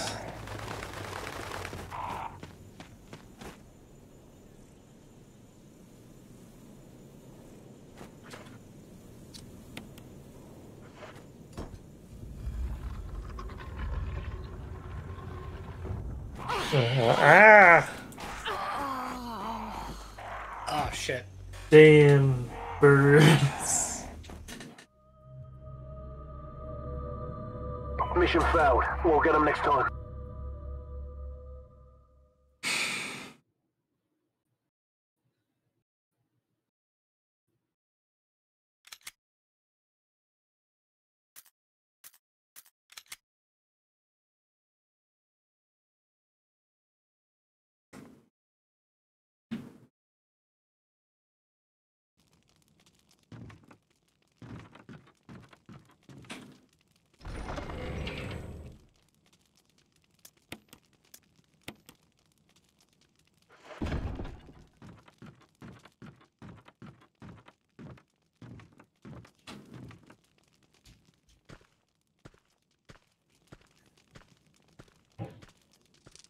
I did done been murdered.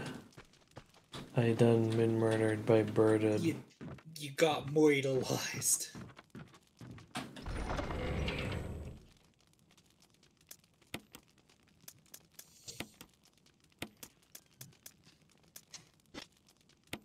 The birds were like, fuck you, and I was like, fuck you too, birds, and the birds were like, no, you. What's your name? Birds. What's yours? Aaron. Nope. Donk.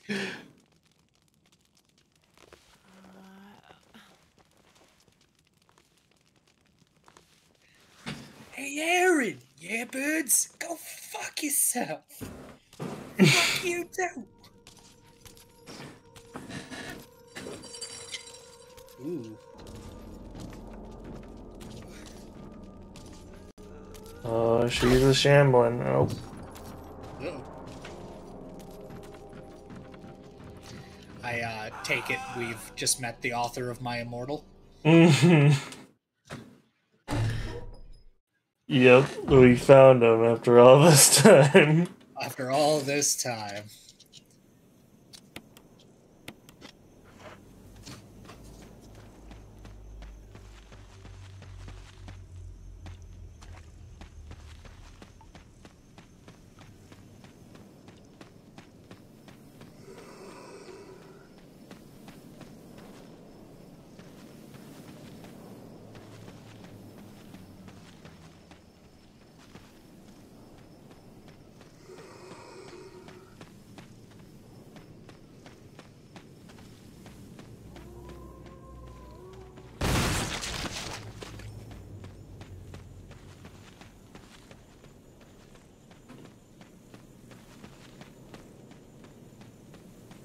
That guy just couldn't help it. He exploded.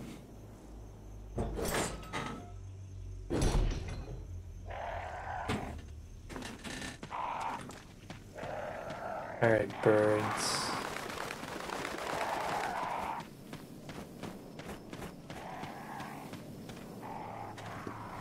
Goddamn birds.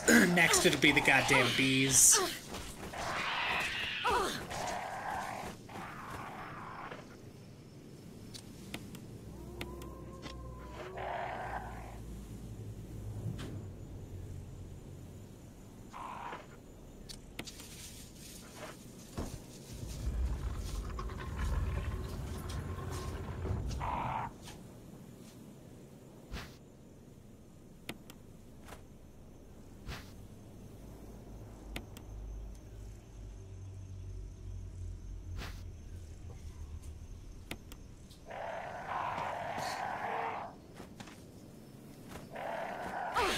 Ah,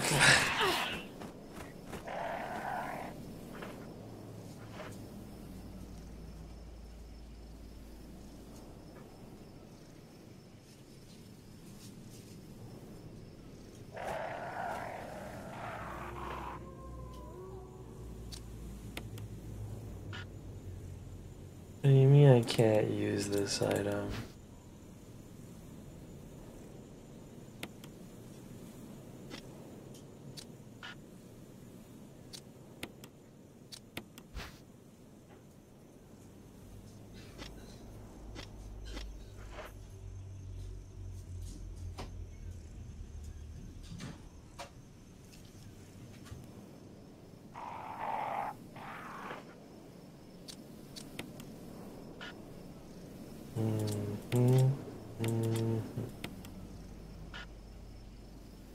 What do you mean?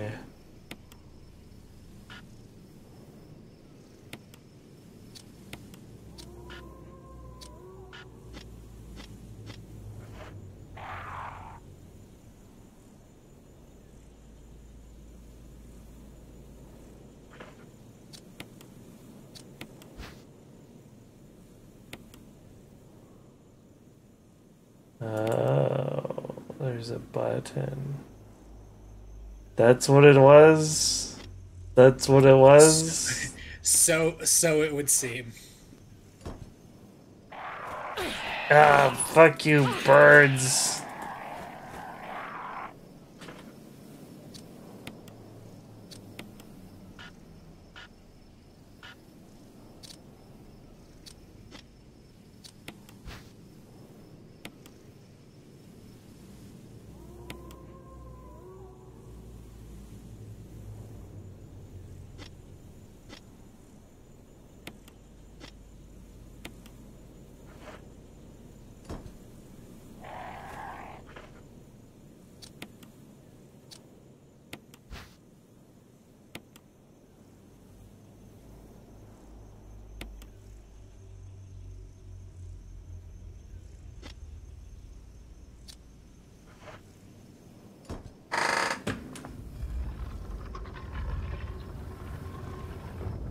A gun. The Silver Serpent.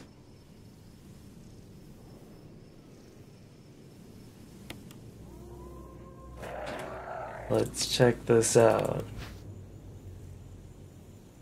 Silver Serpent 357 Magnum.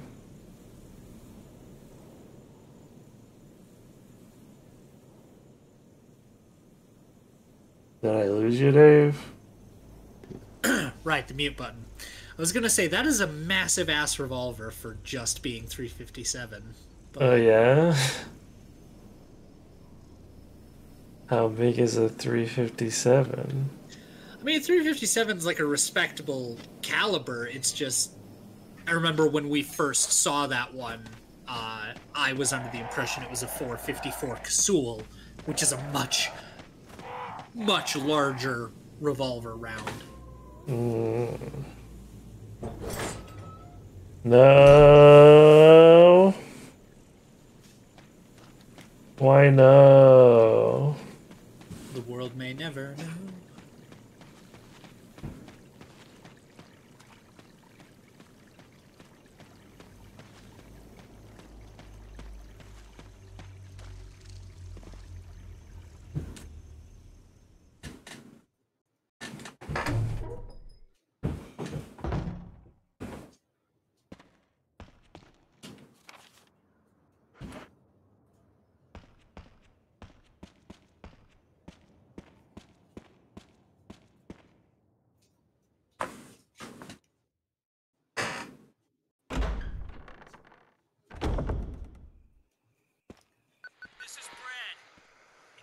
Bread. Jill to Brad. Brad, Jim. Can you hear me? Shit. It's broken.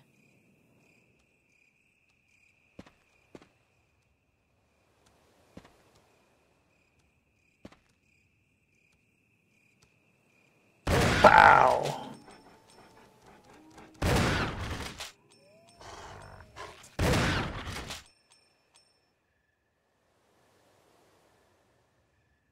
Oh. What do you have? A knife.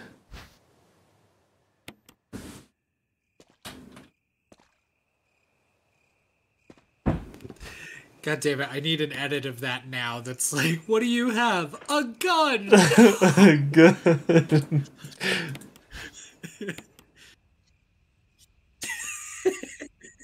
Such a good bit.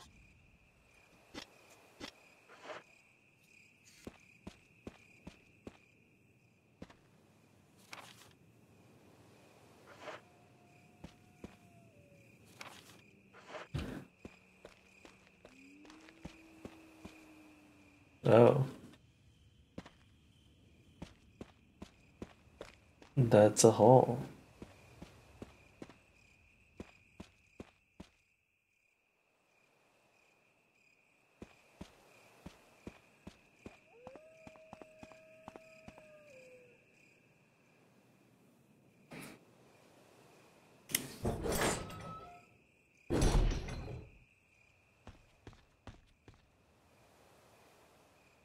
Let's go for a swim.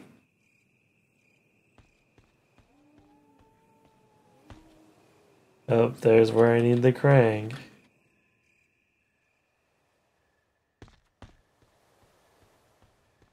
Just have to walk back to the supply box.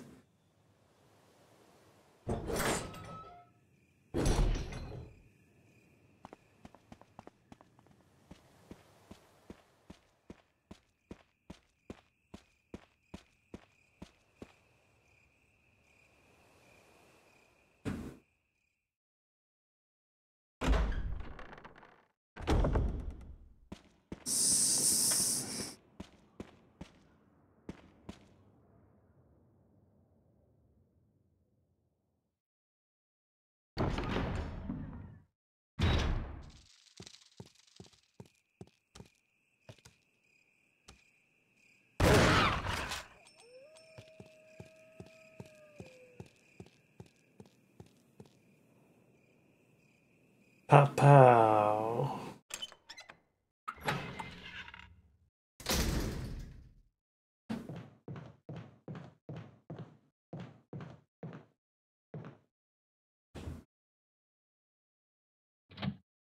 Remember, it's not murder, it's called retirement.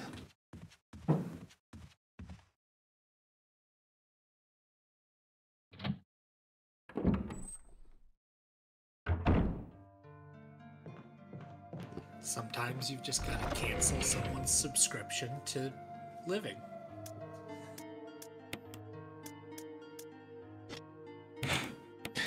But I have a lifetime subscription.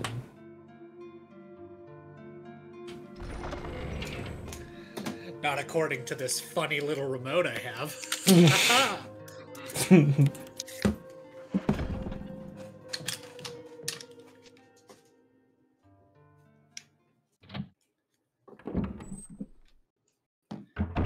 Sorry, let's try that again. Not according to this funny little remote I have. Aha.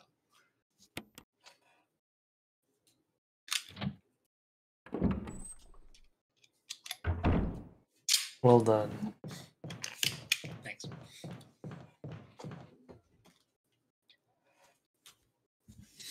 The important part is clarifying that it's all in Minecraft. Everything's in Minecraft, even the things Yeah. that aren't in Minecraft. Truly.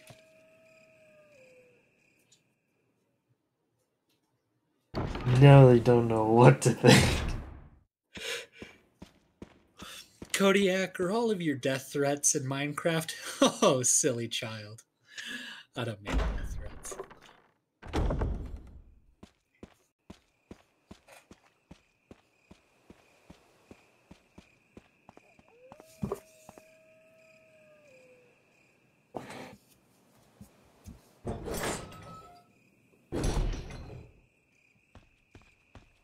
It's too bad we can't swim. There are enough bikini mods to fill this pool.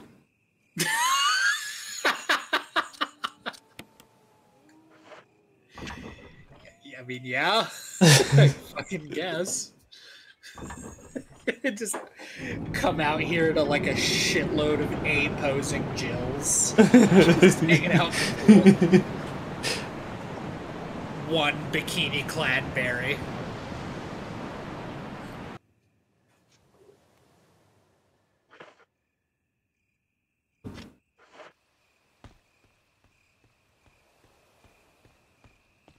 You know, for a little spice.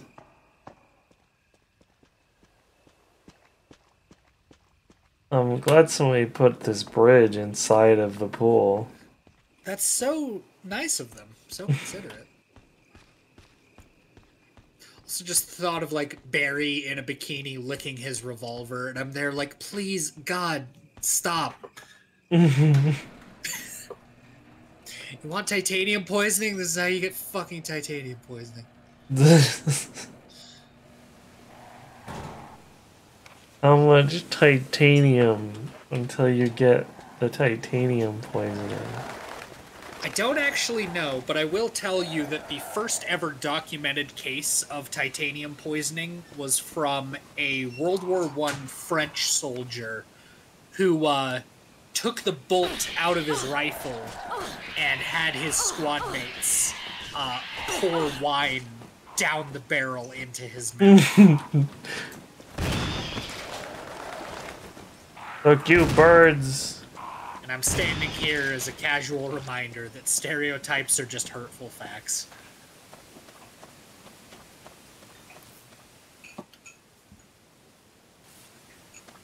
That looks dangerous.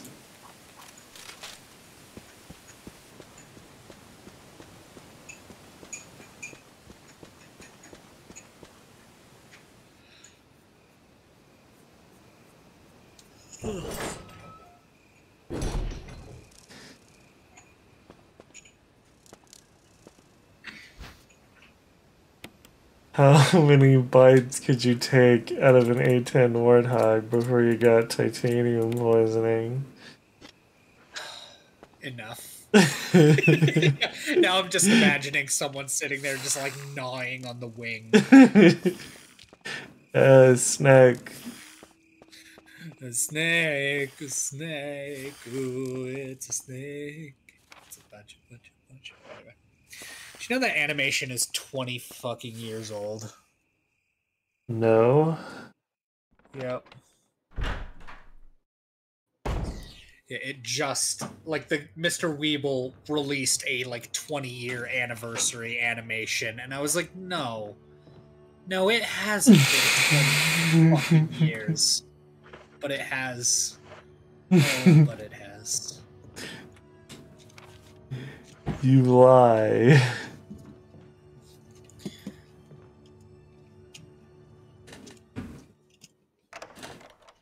You're like, I'm not lying, I'm just teleporting.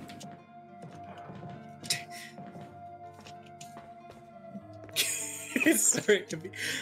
Are you familiar with Up Is Not Jump? No. Oh goddamn! I have another amazing YouTuber to show you. It's just he has a teleporting gag that always gets me.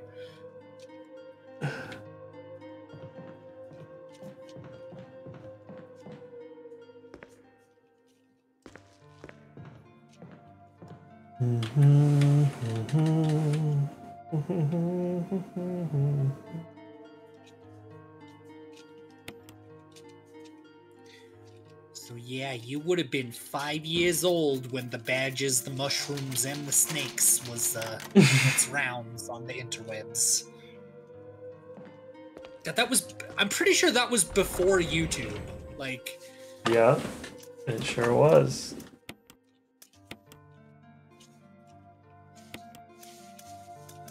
The time before YouTube was a time some would consider to be unnatural. liminal even.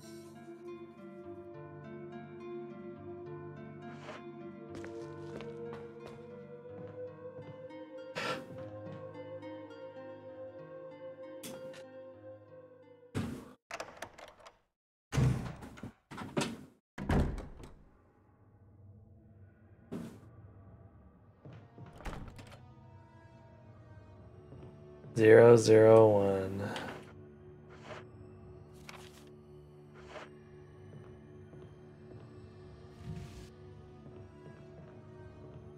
No, not.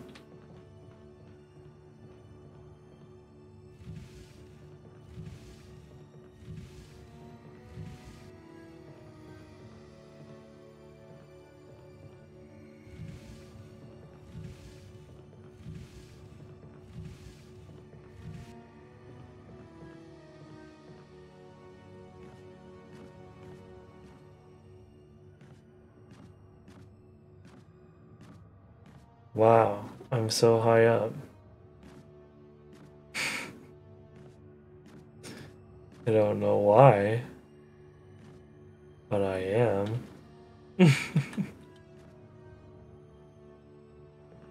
Also, why is this music so spooky?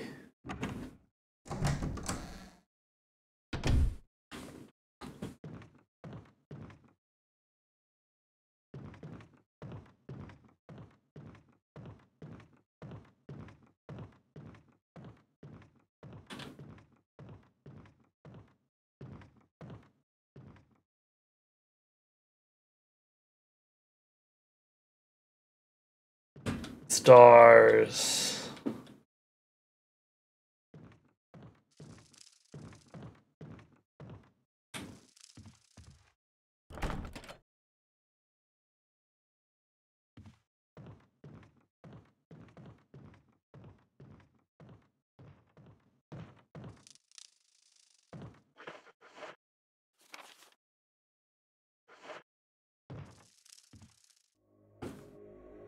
No, that wasn't part of our deal.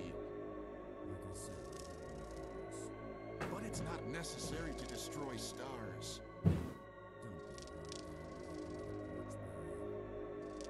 What about my family?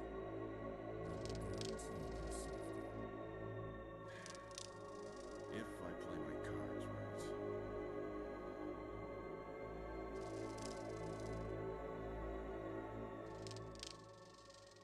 Spooky.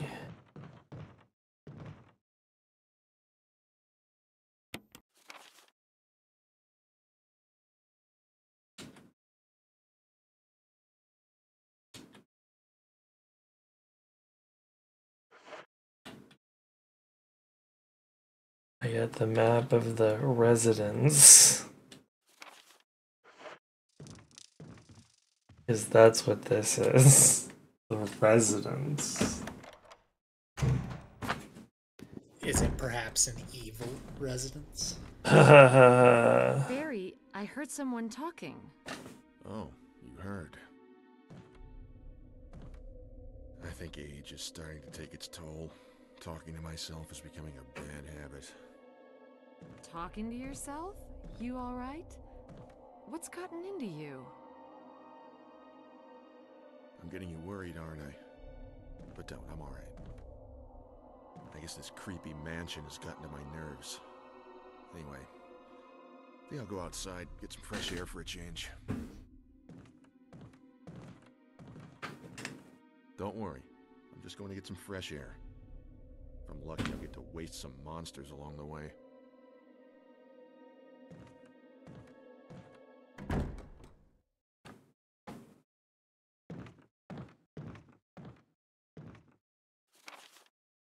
Plant 42 report. 4 days have passed since the accident. The plant at point 42 is growing at an amazing rate. Although there are many unknown aspects about this plant, we know that in comparison to the other group of plants, the T virus has had a substantially stronger effect on this one. The T virus has drastically morphed its host's anatomy as well as its size. Looking into its current state, it's difficult to imagine its original appearance. Nowhere on Earth will you find anything like it.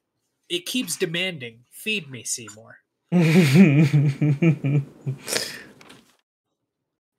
We've also found that Plant 42 has two main sources of acquiring its necessary nutrients. One source is through its root. Somehow it has rooted itself down into the basement.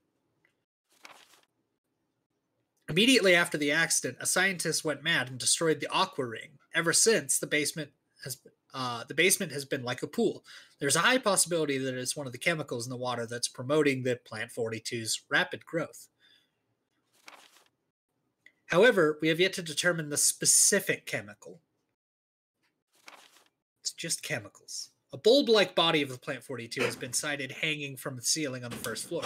We are sure that it uses the air ducts to reach the first floor. Numerous long tentacle-like vines are protruding from the bulb. We believe the vines are the second means of acquiring its nutrients. When the Plant 42 senses prey, it uses the tentacle-like vines to capture its prey. After doing so, suckers on the vine drain the prey of its blood. Pour one out for Vine. We've also noticed that it has some intelligence. When it captures its prey, or when it's inactive, the vines twine around the doors to stop possible intruders. Unfortunately, several of our scientists have already fallen victim to this Plant 42. When we heard the stories from the survivors, they all observed one thing in common. When the uniform petal-like flaps open and reveal its vital internals, it has a tendency to become more aggressive. One witness reports that it was as if it was trying to protect itself. Why it behaves this way, the way it does, is still unknown. May 21st, 1998. Henry Sarton.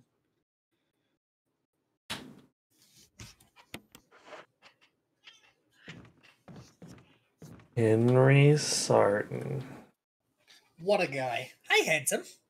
Yeah. All I know is that with Marzipan's radish, we're gonna win the competition. The competition. Yeah. Hey, he fixed it. That Bubs is a computer genius. Let's do a little dance for the Bubs.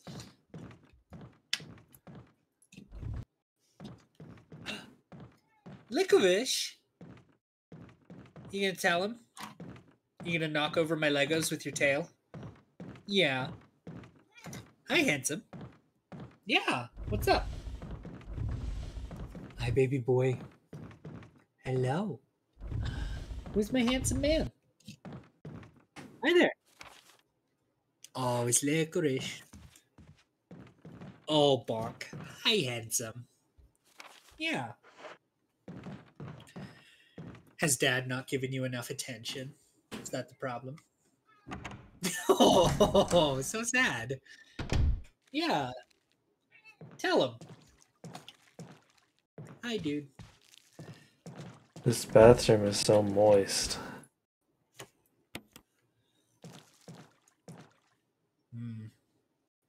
Water is leaking from the tank. Should get that fixed. Damn it. Damn. Fuck.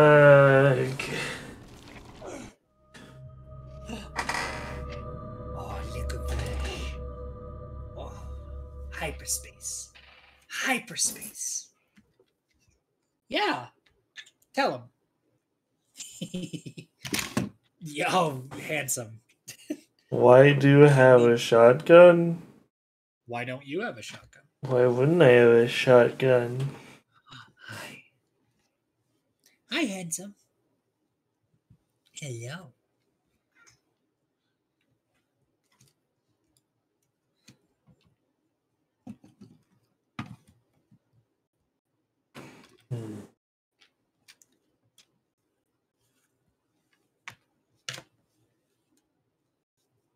Well, Dave. How are you feeling? I mean, if you feel like calling it there, we can call it there. That's pretty good. That's not a bad spot. Yeah. You tell him. Yeah. Oh, handsome. Yeah. All right. Aww. Goodbye, people of the earth. Deuces all.